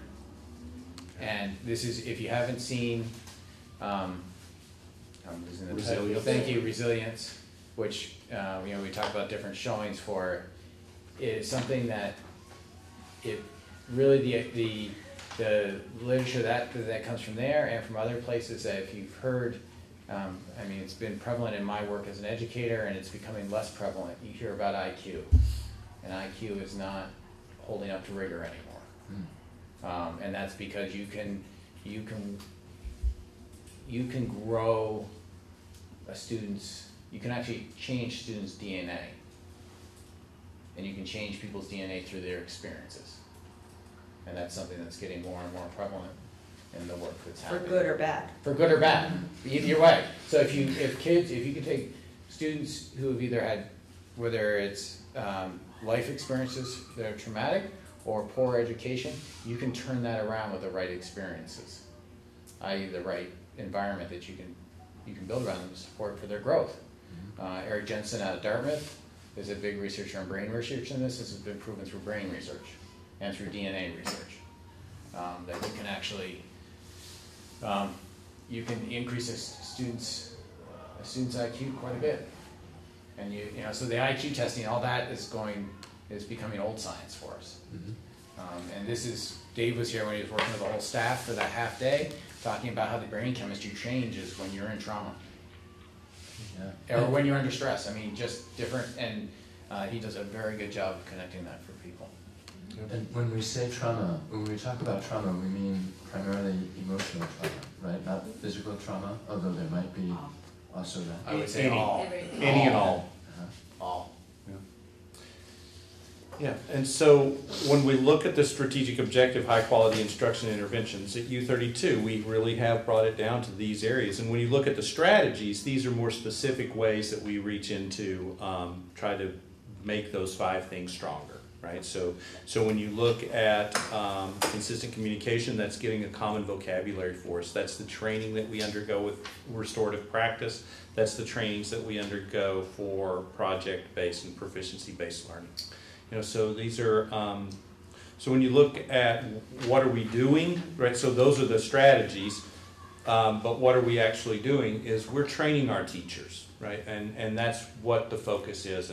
And so just to give you an example, if you were a new teacher in our school next year and on our 9th grade or 10th grade team, so this is just to be specific, You would start in August, on August 8th, 9th, and 10th. You will go through 3 days of project-based learning training. You'll come back the next Monday, and you will do 2 days of restorative practice training. You will then do 3 days of new teacher orientation, where we will introduce you to proficiency-based learning and advisory during that time. And then you will have a full week of in-service with our school. So the investment that we make in our teachers now is huge. Like, this is not just simply the old days of show up and teach, with a couple of days of here's the book. And then the training throughout our year, is to reinforce these and to provide additional training, to provide additional structure for teachers, to see other examples. And so when we talk about how we commit our resources of training and development of our teachers, we invest a great deal in our teachers right now. And it's necessary investment. I mean, it's the payoffs are huge. Our middle school, I feel this year took a huge step forward because they did the project-based learning training this last summer. This summer we'll have our 9th and 10th grade and a few other teachers. And so, it's just, these are all things that we would love for everybody to be adept tomorrow. This is the long-term continuous growth that we have to have as a school, but we have a really good focus on what it takes right now. I mean, it's no secret what you need to do to be a good teacher at U-32 right now. And when we think that that's a really good mark for us. The research is really clear. You need at least 100 hours of professional development spread over the year to continually grow as a teacher. And many, many systems don't have that. And as we talked in the executive committee, we're trying to find other ways. We need more of that. It's not less. The 100 to me is even not enough of what we have. So, and I would point out the instructional coaching for staff, like while it's only got one little tiny line there for progress, we're starting to have conversations about how we use the role of master teacher to be instructional coaches. Could you speak to us about what's the designation master teacher? So a master teacher within our supervision and evaluation document is pretty much our highest level. So those are teachers who are proficient in remember we use the Danielson framework is what we use to evaluate our teachers on. And so our master teachers are those who have reached higher levels of performance based upon our observations of them on that scale. And so they've got to be proficient in at least, well, they have to be proficient in all, but distinguished in at least one. The fourth one. And so we have 29. 29. Across the SU. Across the SU. 29 teachers that we've already designated. It was 14 here. 14. I'm trying to remember from Monday when we had the I know, that's what I'm trying to I'm like, do. okay, I don't have that right here with me. I actually left it on the desk tonight. Yeah, so approximately half. Yeah. Right, approximately half of our teachers are master teachers are here at U-32, and we want to provide them with new opportunities for growth because we want them to be more teacher leader role, which is what master teacher is around. So when you talk about various levels, we've talked about this in the past of roles that teachers can take within our supervisory union. This is one of those roles that they can do, and we just started the conversation this week about what that is really going to look like long term. And that's the career ladder piece that you've talked about, Scott. And if you want to know more about that, be glad to. There's a lot of work that I'm doing outside of my doctorate that's in this same area. That the most powerful thing you can do to improve the schools is provide support to the staff. That's great. They're the ones doing the work, right? Yeah, they're the ones out there with kids. So, were there any other questions around this? Well, I just want to make an observation. The column here, strategies, matches up with the strategies that are written in the implementation plan. I don't know if, not looking at the implementation plan, you might not make that connection. So then what Stephen has done is kind of addressed each area. So one thing I'll make a shameless plea for is, there's a lot in here. It just takes a few times. Just what Stephen talked to you about is right here on a sidebar.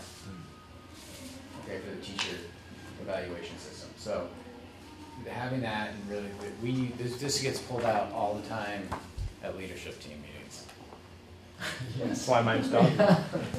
But so what's so important about this though is that it keeps us focused, right? And so when we talk about these strategic objectives, it keeps us focused, right? So you can ask us questions about what are you doing, right?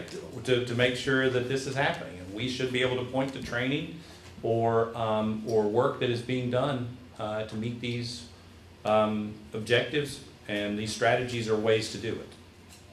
And so we'll talk actually a little in just a few minutes about the multi-tiered system of support a little bit more. So we have that as well. So. Thank you very much. Yeah. Good stuff. Yep. All right. Update on the continuous improvement plan. There it goes. Am I gonna have to move? Yes, ma'am.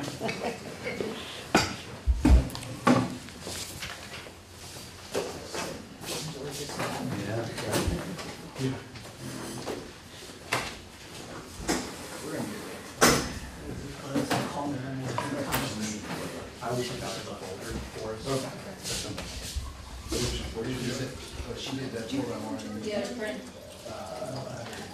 I think that one's the point of the screen. Yep.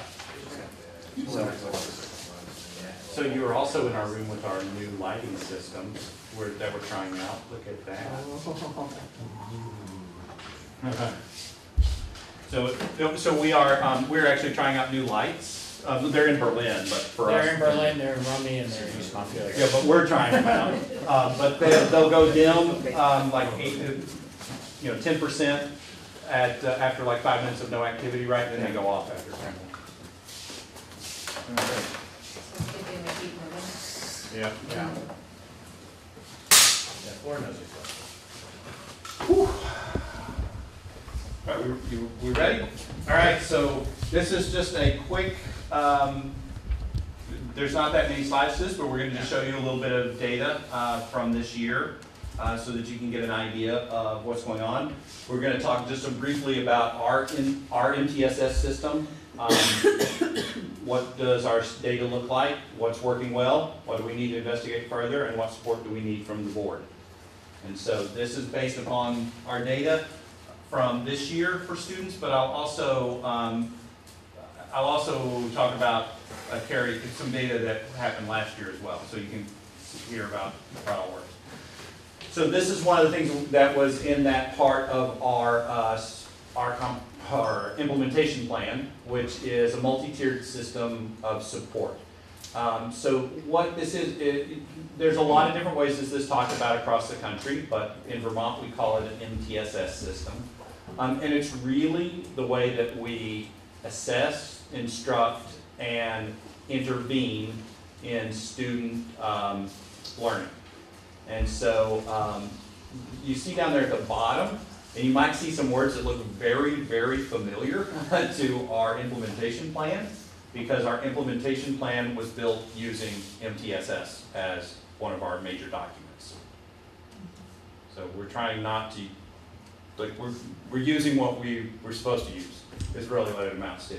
And so here at U-32, there are a few things that would fit into a multi-tiered approach. First is what's called Tier 1 instruction, and you'll see reference to that from time to time. Tier 1 instruction is the regular classroom instruction that a student receives.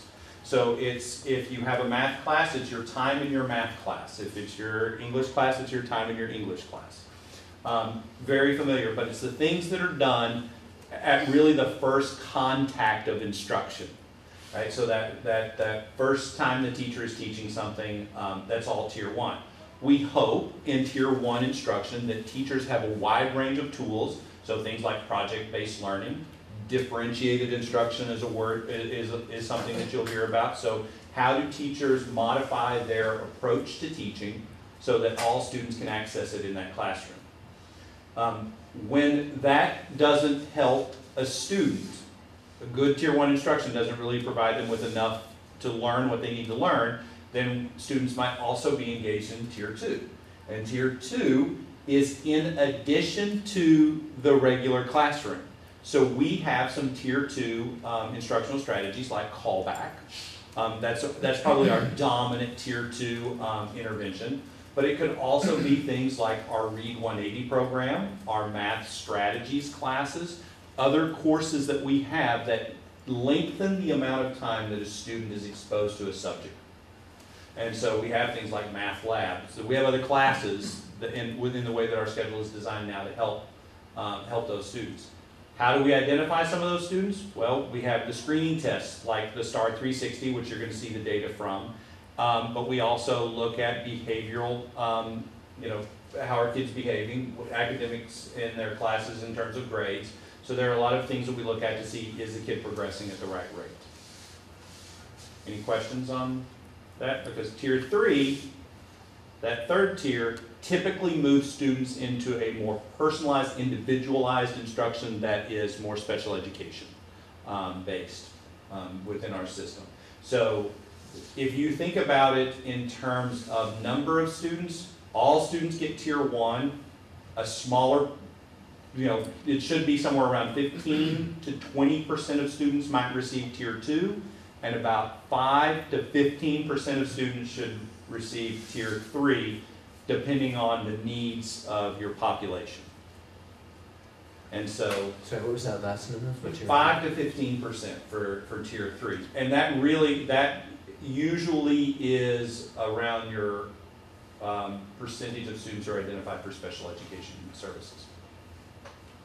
Give or take a few percentage points. And so you can imagine we presented before about some of the things that we do in special education. We probably could present a lot more about what our special education program works or it looks like. That's not going to be the purpose of this conversation. That's probably better held for another time. But our MTSS system, I would say, if we were just to grade us right now, is somewhere in the developing, right? So using our proficiency terminology. So it's in the developing phase. We need more interventions around some of the learning needs that our students have. And we also need to have interventions around behavioral needs that some of our students have. So are you saying more tier 2, Stephen? I am saying more tier 2. And so that is something that we find as we ask more of students in a proficiency system, so as we raise the standards, we have to come up with new ways to help students meet those standards if they need more time. And so time in a proficiency system is the variable. And so, you'll see that time and time again as we talk about our needs as a school. All right? So now let's charge into the data. So in October, we gave tests to our students, and the criterion level, 1 is we'll have a slide in just a minute that actually has the breakdown, but 1 is the lower level and 4 is the higher level of performance. And so you see in the fall, this is all of the students in grades 7th, 8th, 9th, and 10th, or all the students that took the test in 7th, 8th, 9th, and 10th grade. So that's the percentage of students at each level. So wait, was it all the students? Not every student took the test. Okay. So I didn't want to say it that way. But okay. of the students who took the test, which was the vast majority, right? There's only a few students who did not complete the tests. This is the percentage of students in those 4 grade levels. In the winter, this was a January administration of the test. You can see the results and the change. So you can see that we had a slight increase in our overall scores but it's slight. I mean, to be fair, it's very slight. But it's only a 3-month window. Are the fall and the winter assessment equivalent? So that's the other part of this. So the fall assessment and the winter assessment are based upon where the student should be in the fall and in the winter. And so if there's an increase, that means they made a little more gains than would be expected in that time period. So students we hope that all of our students are in the 3 and 4 level, but if a student at least maintained 3 level performance, then they were growing at the pace we would have expected them to grow. Tier 2 instruction is needed typically to help move a kid from a level 2 to a level 3 because they need more instruction during that time period to make that gain. A kid who stays in level 3 did what we expected.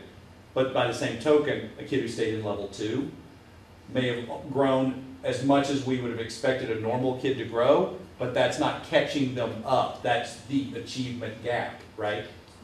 Right, so that's kind of the definition of the achievement gap. So there's our fall and winter reading data. And then for the entire supervisory union, those the Roman numerals across the top are different schools. And these are percentages that are in there. So we just don't have a percent sign with all this data. And so you can see how schools performed overall. And as a whole SU, you can see what percent of our students fall within each of those levels. And this is, yeah, This is grade 1 through 10. Yeah, grades on 1 our through 10. assessment. So essentially what we're saying is that 15% of our SU populations in grades 1 through 10 are at level 1, which is below proficient in the fall, and 11% of the grades 1 through 10 are at the level 1 in the winter administration of that test. Is this a STAR 360? This is STAR 360 data. Faunus, Pinnell, and DRA2. It's all in there. Yeah. Well, for reading, it's all 3 of those. Yeah. So when it says all schools reading data, you've put all that information together. Yeah, but we do not do, the only test that we do at U-32 is the STAR 360. Yeah. We do Faunus, Pinnell, just because Adrian, I know you're probably curious, but we do Faunus, Pinnell, kindergarten through 3rd grade, but we decided to take the kindergarten out of this because we don't start administering that to the winter, as it's recommended by Faunus and Pinnell. And the DRA2 we do 4 through 6. And we're doing STAR 360 now down to 3rd or 2nd grade in reading. We're actually taking a look at does this, and that's not in here. We didn't put the STAR 360 for the 2nd through 6th grade because we're trying to see is that a comparable assessment. Oh, Will give us the same flag. So the elementary schools, it's not a STAR 360. It's not in there. Not, they do it. They're doing it right now, but we're trying to see what does the assessment profile look like for us. Okay, I have to ask, just because the numbers are screaming at me. And clearly, we labeled it with number, I don't know, did we label it with numbers so that there would be a lack of knowledge as to which school we're looking at? Yes. Although you should be able to pick us out of there. You can go back and show you, and you can figure out where they are. So if I do backspace and you see what our numbers Oh, there we are. go, okay. So now it will be absolutely obvious which one we are in. Got it. We can't hide ours in there. Right. Not back to back. And that's it's a weighted average because there's different populations at each. Yeah. Yeah. So that's a true percentile rank with thinking of the number of kids at every school under the SU. Is that okay if I move on? So we have our math data from the fall. This is still the same test, which is the STAR 360. And so you see our percentages there. We didn't have this data when we looked at the school. No, but we identified that.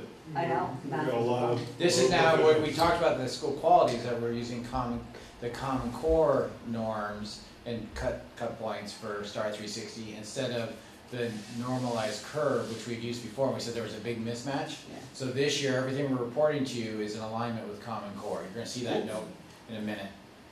We showed you that note quickly. Yeah, sorry. But this is all off the Common Core cut scores that align with what Common Core scoring should be. Yeah. But look at that growth. It's nominal. Honestly. I thought you were saying something that I wasn't saying. It's nominal, but this is a 3-month test window, right? We're only looking at 3 months between when tests were administered. So growth is good, right? So remember, students if they are staying even within their band, they have grown the amount that they needed to grow in those 3 months. Right, so we show that we pulled some of our students up a band, which is always good to see within even that 3 months. And so it's not as bleak as it looks when you see just small gains. The good news is that the change was at the highest level, so that means students were moving up in bands. And then here's the whole supervisory union. And I'll give you a hint, if you knew where U-32 was the previous slide when these were up, it's all in the same column.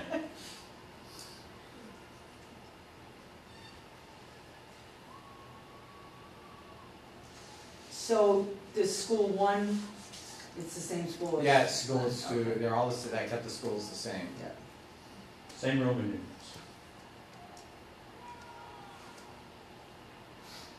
This really, I think, illustrates the challenge of U-32, bringing in these students with vastly different. So now I get my reveal in just a second. So any questions about what you're seeing up there? I know it's a lot of numbers. No, Okay. we got a problem with that. So we saw average scores increase in all tested grades between test administrations. So we did see this. This was a nice piece. Anytime the average goes up, we're at least doing something. Across years, the current 8th grade has consistently improved average scores since arrival at U-32. This is something I need us to focus on because I want to jump to the next slide and talk about possible improvements. So here's what revealed itself as I looked at the data. When a student came from 6th grade to 7th grade, they took the test in June, late May or June of the 6th grade year. Did we minister it to all last year in June? I thought it was only January we did that. We have June scores for our kids, yeah. Okay. So they took, it was late May or early June, students in the elementary schools, 6th graders, took the test. When they arrived at U-32 in October, they took the test again. We saw a dip, both in all kids, in the average. We saw a dip in their scores.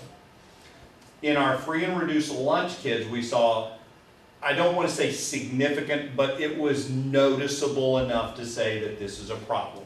So significant would imply a lot of statistical work that I did not do. But you can see it, right? You know that it's there. The dip is very slight for our non-free and reduced lunch students, right? So it's not as significant. From that moment in our students, they improved their scores. So by January test administration, they were back to their original end of 6th grade year scores in average, on the averages. And then it's continuing to improve. So I actually went back a year to look again. And we see the dip. Both in our 8th graders, when they first came here, we had the dip. And as the 7th graders this year, we saw the dip. So we are having a loss of learning, that summer slide, between elementary and U-32. We do not see a significant summer slide once they're here. So we saw from 7th to 8th grade, they held pretty even in their scores from June to October. And so a very, very slight dip for our free and reduced lunch, the average on those students, but not enough to cause great concern, like less of a summer slide than you would expect almost. So the good news is that once they get here, we see steady increase. The bad news is the biggest transition in our supervisory union, the transition from 6th grade to 7th grade, learning backtracks. So we have to make up for a summer slide during that time. So when you why would that be? Huh? Why would that be? Why would they slide back? So the transition is a big deal, right? Right. But I would say this: we can't give you the why without doing other data analysis. All we're doing is looking at our screening data. Yeah. So we can only, I mean, I can think of many reasons. I can think of many reasons, curricularly, assessment, and instruction reasons. But social emotion. We don't have the data to tell you to understand the why. Yeah, just that it's happening. Just that it's happening, that's all we can tell you. Yep. And so, yeah, we see that something's happening. We probably have 100 different reasons why, because we have 100 different kids that come, right? And so we need to look it out, tease it out a little bit more, look at other data, and really start to talk about. So board supports, so we may need some type of summer transition programs from 6th to 7th grade. If that's where our problem lies, then that may be a place for us to put resources. The other one, and as you said, we need help in math. So so our middle school teachers have actually been doing some work around what do we need to help our students to improve in their math skills. And we're working on a couple of options for that, but those are resource intensive, you know, they cost dollars. And so I did try to pull out a little bit of information as to how well our students were doing with reading, because we have the Read 180 program. I need to actually look at a lot of different data on that. That was not really, it wasn't super evident here. I need to look more specifically at more individual students. And try to pull that data out as to which ones were in Read 180 and what were their score improvements. And I just, my apologies, but I just didn't get to that level of data. But that's it's kind of where we're at right now. I mean, we do show steady, although I would say slow improvement while the student is here. I think that's a fair way to characterize what's happening at U-32. So for the summer programs, are you thinking this summer? No. No, okay. No, we have Summer started today. So, I mean, I think that we need to be careful about some of the students that we identify for our extended school year. If we jump, I'm just going to say this, we were talking about trauma earlier. If we jump too fast, we can make a mismove that will exacerbate other problems in the system. So we want to be thoughtful about that. And I think we just want to be clear about what is causing it before we say. I mean, there could be, and that's why I give you that gamut. We don't know why, we really don't. And there's no way, it's not worth going too fast without having a clear direction of why. Will probably cause more harm than doing nothing. So the good news is that we recover our scores by January. So when we see the dip, we do have the kids back to the end of 6th grade level by midway through the 7th grade. So, I mean, at least it does, I mean, I've seen summer slides that destroy the next school year. And so, I think that we recover moderately quickly. So sometime halfway through the year, we're caught back up to where we were in terms of scores. It just holds us back. You know, it's a half year loss. Yeah. And what happens during the spring? I know you don't know yet, but Do we generally see the increases? So when we take our May results, we have another increase in our average, and so we see growth. Yeah, the growth. Once the growth starts at the beginning of 7th grade, we do not see another dip in our students. So you're moving STAR 363 times a year to all grade levels? 7th, 8th, 9th, and 10th. Yeah. And then we move into things like PSATs and all that in the 11th. Yeah. So, thanks. Questions? Thank you very much. Yeah, you're welcome.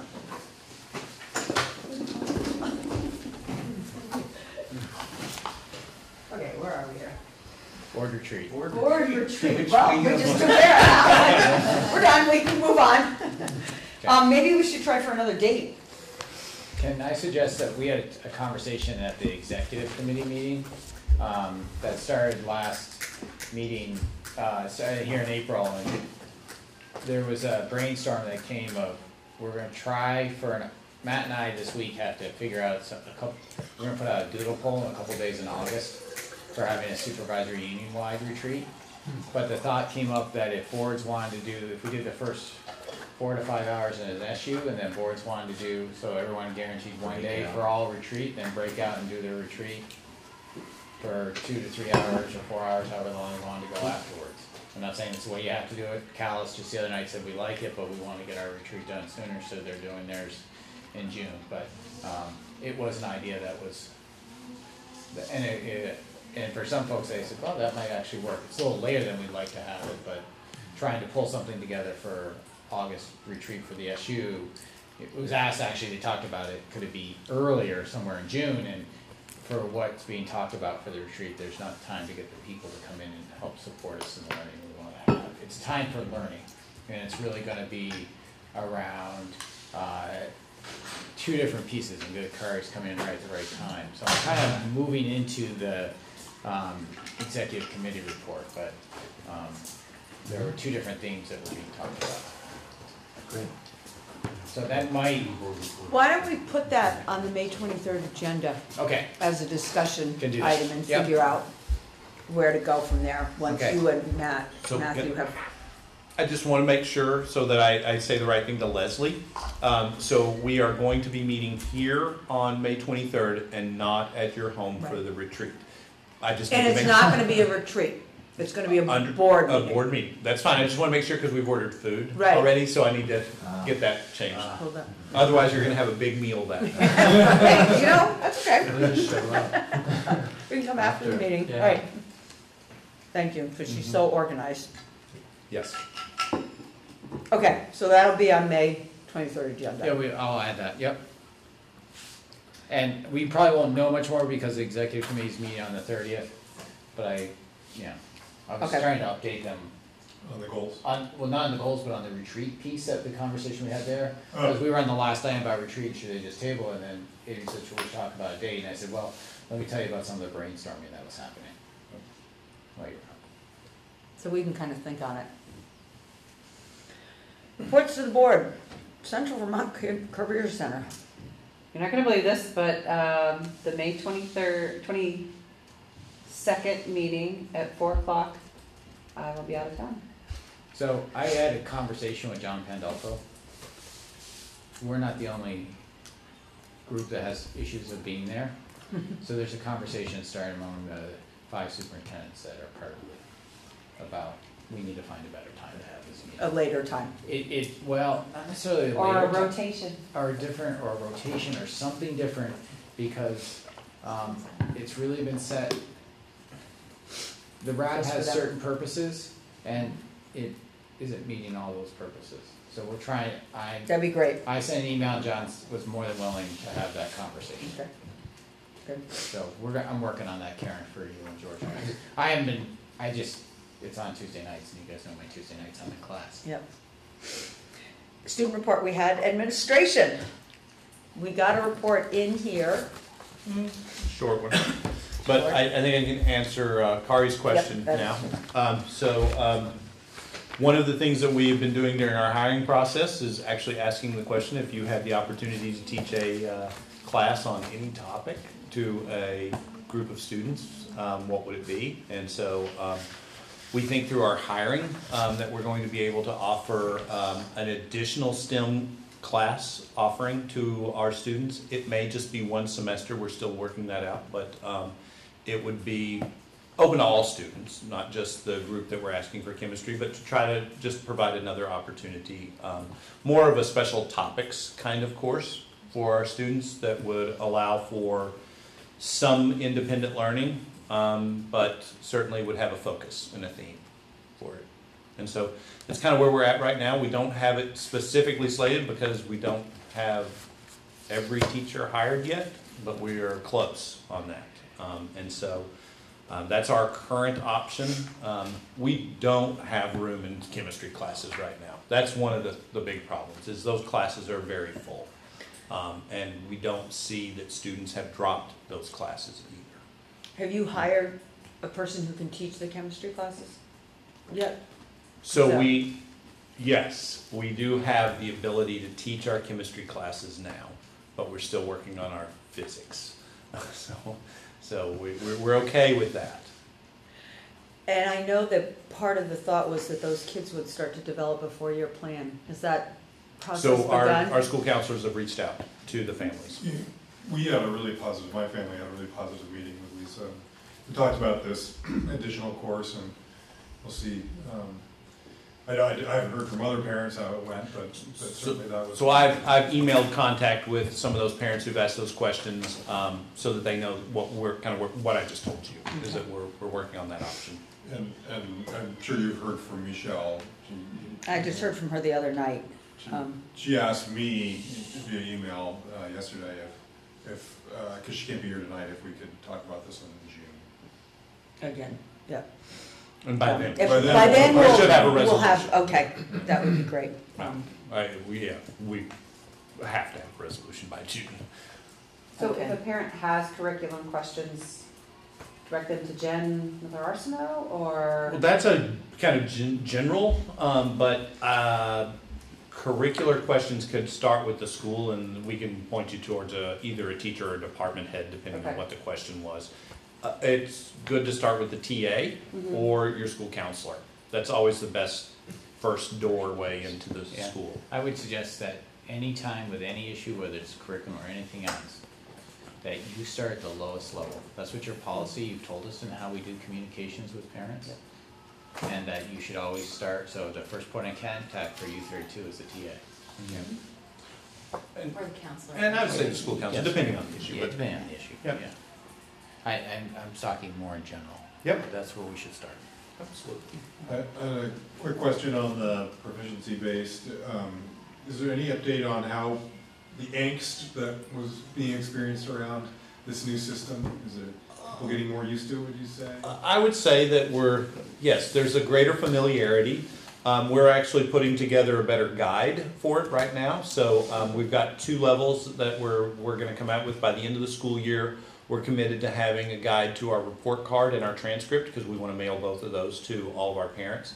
And then we're going to finish up the full guide over the summer, so that in August we can send that out to people, which is really trying to show the roadmap of proficiency. So, and we are using an outside person for this, so that when we say things that make sense to us, he says that doesn't make any sense to anyone else, and challenges us to think about, instead of using words like pedantic, as an example. Or CBL, or CBL. Right, so he challenges us the same way. Scott, I feel your pain, because when I sit with him, he's like, this doesn't make any sense, what you're saying. I'm like, okay. So we're, and it's just, sometimes you're too close to the work, right? And so for us, this has helped, and we should have a nice guide for proficiency-based learning that will help our parents and our students as well. And the student advisory group that I have with me looked it over and told me some things that did not look good in it as well. And so we took those back to the designer, and we're saying, okay, we need to move some things around, or this doesn't make sense to the kids. So, what's the point? And it's been helpful. Can we get a copy of that in our packet? When they're ready, yes. When it's ready, that's right, yeah, that would be great. Yeah, I know absolutely. some people here are parents, but some of us aren't. Just to follow up on that, we've heard some concerns about what are the implications for graduation. Yeah. And is that picture becoming any more clear, or when do we need to wrestle with it? I'm sorry, I missed that, because we've heard earlier about concerns of the implications for proficiency-based graduation requirements for graduation. Sure. And I'm wondering, is that becoming more clear now as we're getting closer to the first class? Yes, absolutely. And so one of the major goals of our departments to finish this year was clear criteria on what it meant to reach a graduation level proficiency. And so those criteria, we've got those in they're various forms right now, because they're kind of a work in progress, but their goal is for that to be included with our information as we move forward. I guess my big question is, are we heading towards a cliff that we need to address? No, I think that we know where the cliff is, and we're going to avoid it. So that's There is a cliff. Yeah, there is. Yeah, you're correct. Like there's a communication issue around this that we think that much of the work that we're doing right now on these 2 documents is going to help address a lot of that. But we're also seeing, thank goodness, Infinite Campus, which is a major part of our communication, has just come out with some new tools that they're building tools now more towards what they're calling standards-based but proficiency-based education, which will allow parents to see things in an easier way, and allow students to see things, and teachers to see things in an easier way. And so, Jody also I just wanted to throw in that on April 10th, a group of teachers from Spalding High School came and visited our 9th grade team to ask questions about proficiency. And after that meeting, the 9th grade team was like, wow, we know a lot more about this than it was really good for them to have the discussion and to have those questions asked of them and be able to kind of talk it through and realize that they've done a lot more and they know a lot more than they thought they did. Confidence booster. Yes. And are they way ahead of Spalding? In their perception from what was said, absolutely. Yeah. I mean, I want to go to Carter. It's a whole different take, though. I mean, I think we've come at it from different routes. Yeah, I want to address Kari's first question was, I think I get the luxury of knowing 4 supervisory unions really well in my household. And one is a superintendent, so I know this one the best. And talking with my colleagues who are superintendents, I hear some of the issues that are going on in other districts. I think we're doing rather well. Has it been bumpy? Yes. Is it going to continue to be bumpy? Yes. The better we communicate, the better that's going to get. But we're also trying to come through a tradition of 120 years of doing education one way. Yeah. So we're trying to move a huge piece here. And I think it's the more that we can do the communication pieces that we're working on are going to help. Stephen's done a great job with when he's had, principal coffees and teas and saying, be glad to talk and get the students together and let them have input. What I hear from my fellow colleagues, superintendents, we're not dealing with the issues that they are. And I think that's because Stephen and the team here all together have been just really proactive in getting that You must see a information. difference at Harwood. Harwood, you're not there, yeah, there's I don't know what you're talking about. So I will say this, so as an example. He's at Randolph. Yeah. Oh. He's at Randolph Tech, so I'm not seeing the stuff from Harwood. Because there's a huge, Yeah, I know. the I know whole what's going on. climate is different. Yeah. Because In of Washington, proficiency. class proficiencies. Wow. Well, And I'm not sure whether it's the communication piece or the way they've rolled it out or the reporting piece, but there are a lot of parents really, really upset. Well, I will say, one of the references that I had to call on one of our employees that we're going to put forward, I don't know that he's in this packet though, but. Yes, he is. I saw him the other day, he is. Okay, so. I brought him as extra. It's coming from Colorado, so I was speaking with a principal out in Colorado, and somehow we got to the topic of, they were a very project-based oriented school, but they were having problems with how did they report that on their transcript. And so we ended up in this conversation about, here's what we're doing in our transcript. And he's like, so can, here's my email address, can you send that to me? So it's great though to be able to communicate with somebody halfway across the country and hear that what we're dealing with is what they're dealing with. This is not, it's always good to know that you're kind of in the lane, right? And so I felt good about that, but I also now have a contact in Colorado who is a school that's been doing project-based learning for 13 years. So, yeah, I want to borrow stuff from him too. So we're finding these connections, and it makes you feel a lot better that others are struggling with the same communications and being able to do that.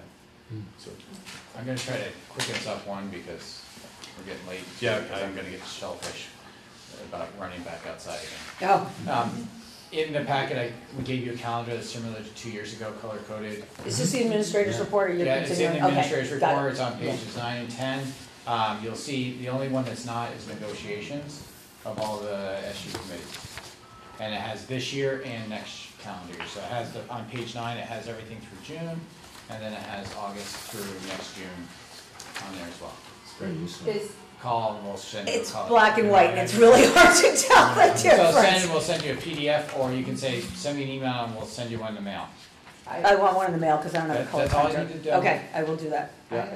Is there anyone that has like an iCal or Google So, Calendar? so or that invite? once we have these all good, Karen, because Yeah. we've had this problem before, then we start sending out appointments. But until I get everyone to say, we all set? And then when we're all set, then It'll be Krista starts, invitations. you'll start seeing emails coming from, Perfect. Yeah, appointments come from. she's really good about doing it. Okay, good. Yeah. But we want to make sure everyone, and it's 6 boards, we got to get everyone to sign off. Like, we all good with this? So are we all good for the U-32 one? Mm-hmm. I will First have the same, I mean, we picked our pattern previously, but I'll have the same issue missing, what color are we? Green. I will have to miss the first one of April and the first one of November. Okay. And did I say November? I did. Bill? Yeah. In your contacts with sister systems, I don't want to know any gory details, but if there are any useful lessons to be learned from the experience in Montpelier with the seeming I guess the non-renewal of Brian Rickard's contract, where there, if there are, as I say, lessons to be learned to avoid any situation that might have led to what seems like an unfortunate development.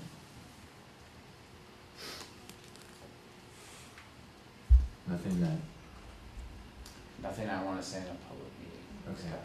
okay. Please don't ask me that. No gory details. Okay. Thanks. You guys all set? Yeah. Finance committee? Well, there's a report in I here. was gonna say, we've got a report, yeah. With a couple adjustments and to the good. Yeah. So we are well in excess of our 4%. Yeah, in June, we'll be bringing you a recommendation for moving some of that. Excess. To the capital To fund? capital. The capital and For a couple specific Couple other- projects? Couple other little things. math but interventions. Yeah, you're gonna see some specific pieces that we'll be recommending for the excess carry. Yep. Okay, All right. good, good. Although the, food service one says Washington Central Food Service, but I think it's just U-32. This is just U-32. Okay, it's just. It keeps that in the corner, and then you see U-32 up top underneath the calendar dates for each. Oh, okay, so, yeah, good, thank you. Yeah. Executive committee, All right, so I'm sending around the board draft goals. okay, which are not as pressing right So if now. you remember the last carousel or SU board meeting, we had this process of prioritizing what we wanted to work on the next year, and we came up with board governance, which was basically an exploration of policy governance and or other governance models. Then board monitoring, continuing the work of the school quality committee, which has now become a SU committee, and then community engagement, and some learning and creating a plan around how we want to do engagement. So this is the next iteration of that. Basically, we've come up with some more specifics. Matthew sort of basically drafted this, and all the local boards are being asked to think about this, ponder. We didn't get it in our packet, so I don't know how much discussion we can have really tonight, but the idea is that we would come back at the June carousel meeting and sort of finalize this. And we could certainly talk about it on the May 23rd meeting. Yeah, maybe that's because the second agenda item. We were gonna do Yeah, that that'd be great. That'd be tonight, great. and we didn't really. And essentially, we're being asked to support these 3 goals, and then anything we We'll want have to to add. have dates at that point for the 23rd meeting of what, because Matt just hadn't finished drafted, taking the feedback from the executive committee on this. Right, right. And I can just speak a little bit to the board monitoring goal, because that was really sort of fuzzy until the school quality committee met last week, and I think we have a better handle on it. And what we're really trying to emphasize over the coming year is delving deeper into what the student learning outcome report or reports are telling us, and really wrestling with that information, because there's a lot there, and it really goes to obviously our mission and what we're all about, and then somehow translating those learnings, that findings into action, whether it's makes its way into the implementation plan or policy, but certainly budgets and then communication as well. So we're still fleshing that out, but by the time we get to our next meeting, we'll have a little more detail on that. Matthew described it as a kind of a 3-legged school, where goal 1, we're talking about ourselves and how we operate. Goal 2 is going to be more about learning and what the students are getting. And then 3 is community engagement. So it kind of is the elegant. Yeah, and I think the first part is just defining what people mean by community engagement, because I think that we already saw with the 6 executive committee members there was a gamut, and 2 of them have been to Matt. I always have a hard time with his last name. I apologize. Thank you. You probably did better than I could, Scott. I have a really hard time with it. But one of the premises that comes from the public, I think it's not access, it's public agenda organization that he works for. But yeah, that he works for is that you don't do public engagement in open meeting law. I like that. You can't get it done. There are too many restrictions for the open meeting law. And it's a And that's the different same thing, that's the same thing I'm seeing in my doctoral research, you don't do When you it get for open in trouble, meeting law. yeah.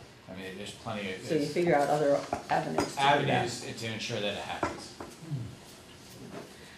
Yeah, So can I throw out a Scottism? I No. think that goal 2 is a misnomer. Sorry. Because board governance on goal 1, obviously you're looking at the governance and operations of the board. Goal 2, every time I read board monitoring, it sounds like you are monitoring the board's activities, not the board monitoring the school system's activities in the school. So I would recommend that get changed to something like school system or effectiveness something else monitoring, because it doesn't make sense. Board out of there. Yeah. So there was discussion at the executive committee about both. Yeah. About the board, and I've asked this. Well, and that's where I was like, oh yeah, we should monitor ourselves, but Right. that's not what this is. No, I get it. I agree, Karen, with what it says there for details, but I just wanted to let you know that discussion was happening around how do we self-monitor ourselves and monitor the system. Which can go under operations. Yes, In governance and I would agree. operations, you set up the System mechanism to monitor boards Right. there, but then down here, we The need. outcome monitor, Yeah. really. yeah. Yeah, and Matthew was good about pointing out one of the pieces that he's not sure with these goals is like, By where is the board. students? Where are the students in these Yeah. goals? I mean, that's where number 2, if you're going with Well, it could be student student outcomes. student learning outcome monitoring. Yeah. It's good. And 2 of these 3 goals we have had for years, Right. some iteration of They're them. familiar, aren't they? Yeah, the board governance is a new one, but the other ones we've had. Thank you for that. Sure. Where are we here? Policy committee. Jonathan's not here. Did the policy committee meet? No, Do you it's know? gonna meet here in May. I don't have the date right, unless I get into my calendar. I might try and email him, make sure he's gonna be there.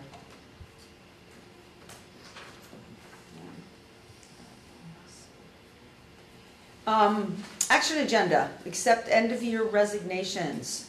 So we have 2 here, I think. Do you have more? Or that's, 3, I have a third one. okay, that's what I wanted to know. I brought a lot of stuff with me that we were doing, because we wanted to get a lot into this meeting, and I realized sitting here that I forgot one. I'll let Steven talk to this one.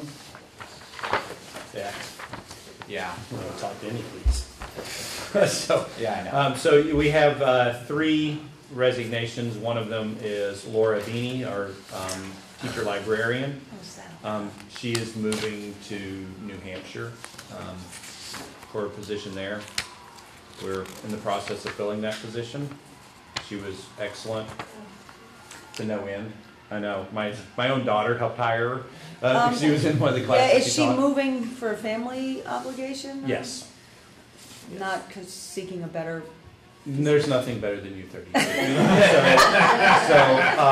So there's, no, she is not. This is due to personal reasons. okay, that okay, she's- I just, yeah. Yep. The don't next usually one use is teachers to- Kit Walker, who is resigning .4 of her mathematics position for family reasons. This is something that we can accommodate right now. We actually, Let's see.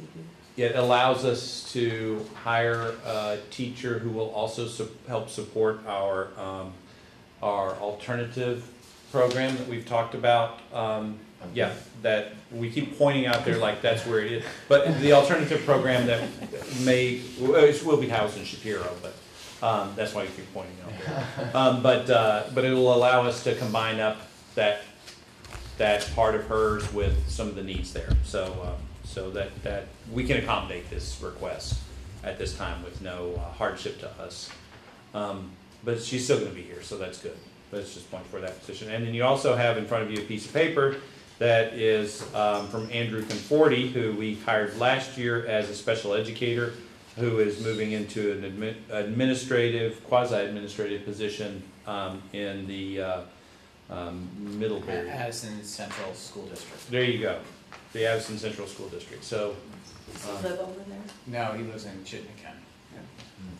He's still looking, I mean, he was very upfront with us when he started last year. He's looking. We felt like we stole him when we first got him. He's been a wonderful addition to the team. We would love to have kept him longer, but his path and our path they just don't match up right now. And so we send him on his way, sadly. There's another one in the packet that you don't need to take action on, but Linda Cueto's been here for years as a paraeducator. So I want to make sure that everyone is informed that Linda is retiring. Oh, okay. You don't need to take action. We thought it was appropriate that you. Yeah, you need to know. She's done a great job. Huge. She's been here for so long. Yeah, wonderful Deserves service. recognition, I think. So, a motion to accept the resignation of these 3 people. Did you get their names over there? Yes. Scott, and a second? Carl, any more discussion? All those in favor say aye. Aye. Opposed? That motion carries. What about Denise Delmas and Steve Barrows? Do we need to do anything with those? No, I don't think you need to take any action on them. We just wanted to let you know, they've come back through retirement and done .4 work and will be retiring. So are they retiring or are we not? We're just not renewing their re-upping? 1-year contract. It's a 1-year contract. Because you have other people who. So what we've done with this position, with these 2 positions and some other combination, we are going to have Jen Ingersoll, who is an English teacher, is moving towards more of a reading specialist position, and so she will be filling more of this role. It allowed us to move things around in a way that we're going to be bringing in somebody who's getting additional training. So she hasn't received her reading specialist certificate yet, but she's working towards it, and so we felt like this was a good time to make a change where she's going to be focusing more on literacy, where Steve, no mistake about the talent that Steve and Denise both brought to our school, but neither one of them was a trained reading specialist, and that literacy help is going to help our kids long term. And so it may not be the last we see of these 2. If we can certainly call upon them if we need them for support. I've handed you 2 more folks for hire, and there's a third that I'm sorry I do not have the nom for him for. I interviewed yesterday, who is Dave Davis for an English position. He was out here from Colorado, and so we followed our process, did a thorough, but I just didn't get his nom for him. So if the board would like to wait, we could until May 23rd, or you could add that. I do want to point out one that I just gave you, which is Brenna Lynch. Brenna is applied. We're hiring 2 math teachers, as you see. Brenna is our teacher that will be math, but as you all know, Kate McCann is taking a 1-year leave of absence. Brenna is also going to be working on her special education. So you see that I have it circled as permanent, and I thought the change was made before I opened my folder tonight. It should say a 1-year contract, because we can't guarantee her. It's like 99.9% chance we'll have another position for her after the 2nd year. She and I had that conversation, but it's not changed here on the nom form. I'm confused because it says Stephen is taking Kate's That's true. place, and Brenna is taking Kit's.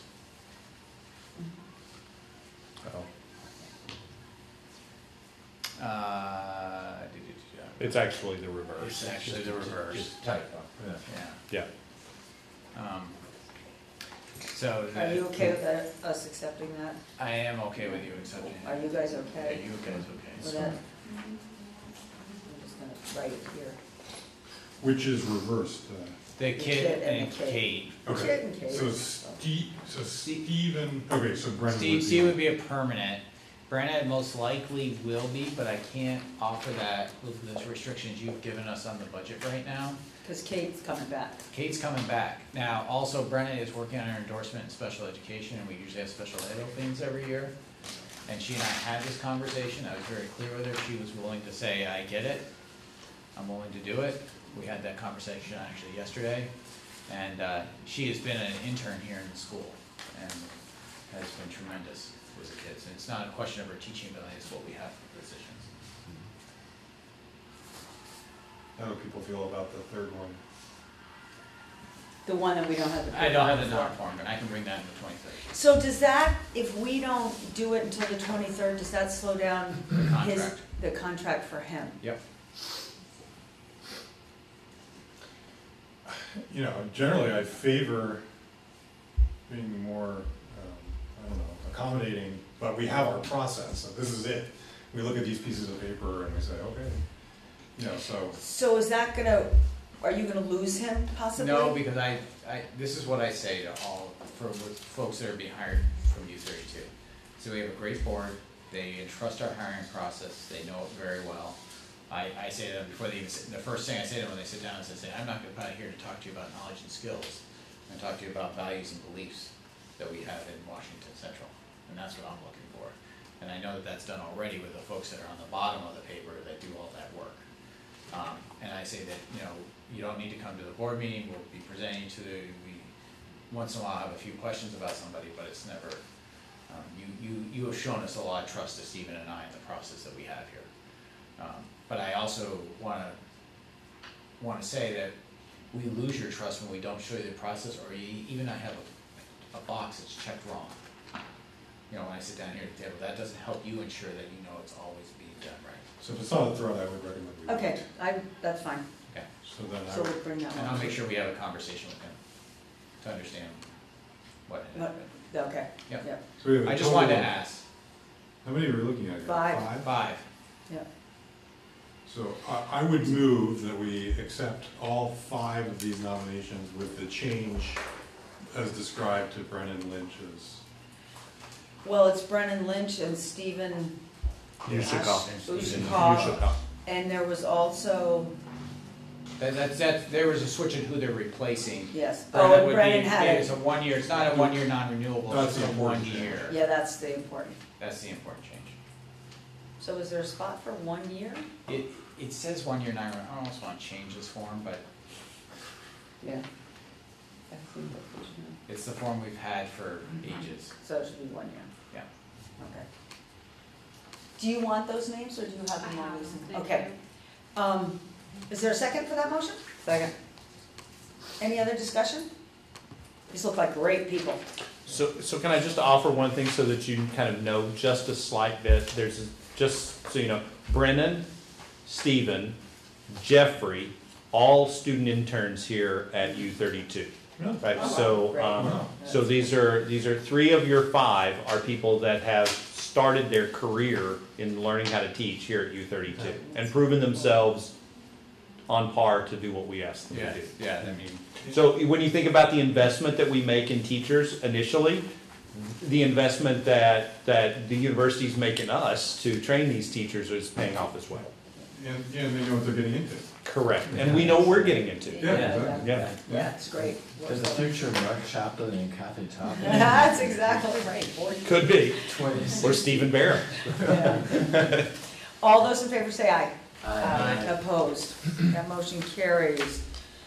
Thank you. The non-bargaining contract. I don't know why that's on there. That's an old leftover. Okay. Because you never approved non-bargaining contracts. Oh, yes, sorry. No, those are the, Those these are are the these ones, guys. these guys. I always read I'd that. like to work. I always think it's the. No, I can't be leaving. I can't be going yet. Professionals. Thank you. So, yes. So here's my recommendation, but we would like to have a quick executive session about one of the non-bargaining folks. But my recommendation is for all of those that work in equivalent ESP or supervise directly ESP people that they get the same as the ESP contract for next year, which is 3.5%. For the administrators that supervise teachers, that they get 2.6%, which is the same as the teachers. And that's my recommendation, but we would like to talk to you about one person in executive session. Thank you for stopping me. That was too rushing for my daughter. It's okay. So maybe we should do that and then make a motion when we come out of That executive would be session. great, and this will be short, I hope. Okay. I'm gonna keep Stephen in here. You want Stephen to accept the non-bargaining, the recommendation of the administration for the non-bargaining contracts for 2018-19 school year? So moved. Second? Karen and Scott, any more discussion? All those in favor say aye. Aye. Opposed? Nay. So it's 4 for it and 1 opposed, and that motion still carries. And a motion to approve the board order. Sorry. Who made the motion? Second? Karen did, and Scott seconded. Thank you. Sorry. That's very A motion for the board orders, I'll make a motion for board order. and will you give Lisa the amount? Do you have? It is You did? $112,972.04. Yeah, no, I'm just holding.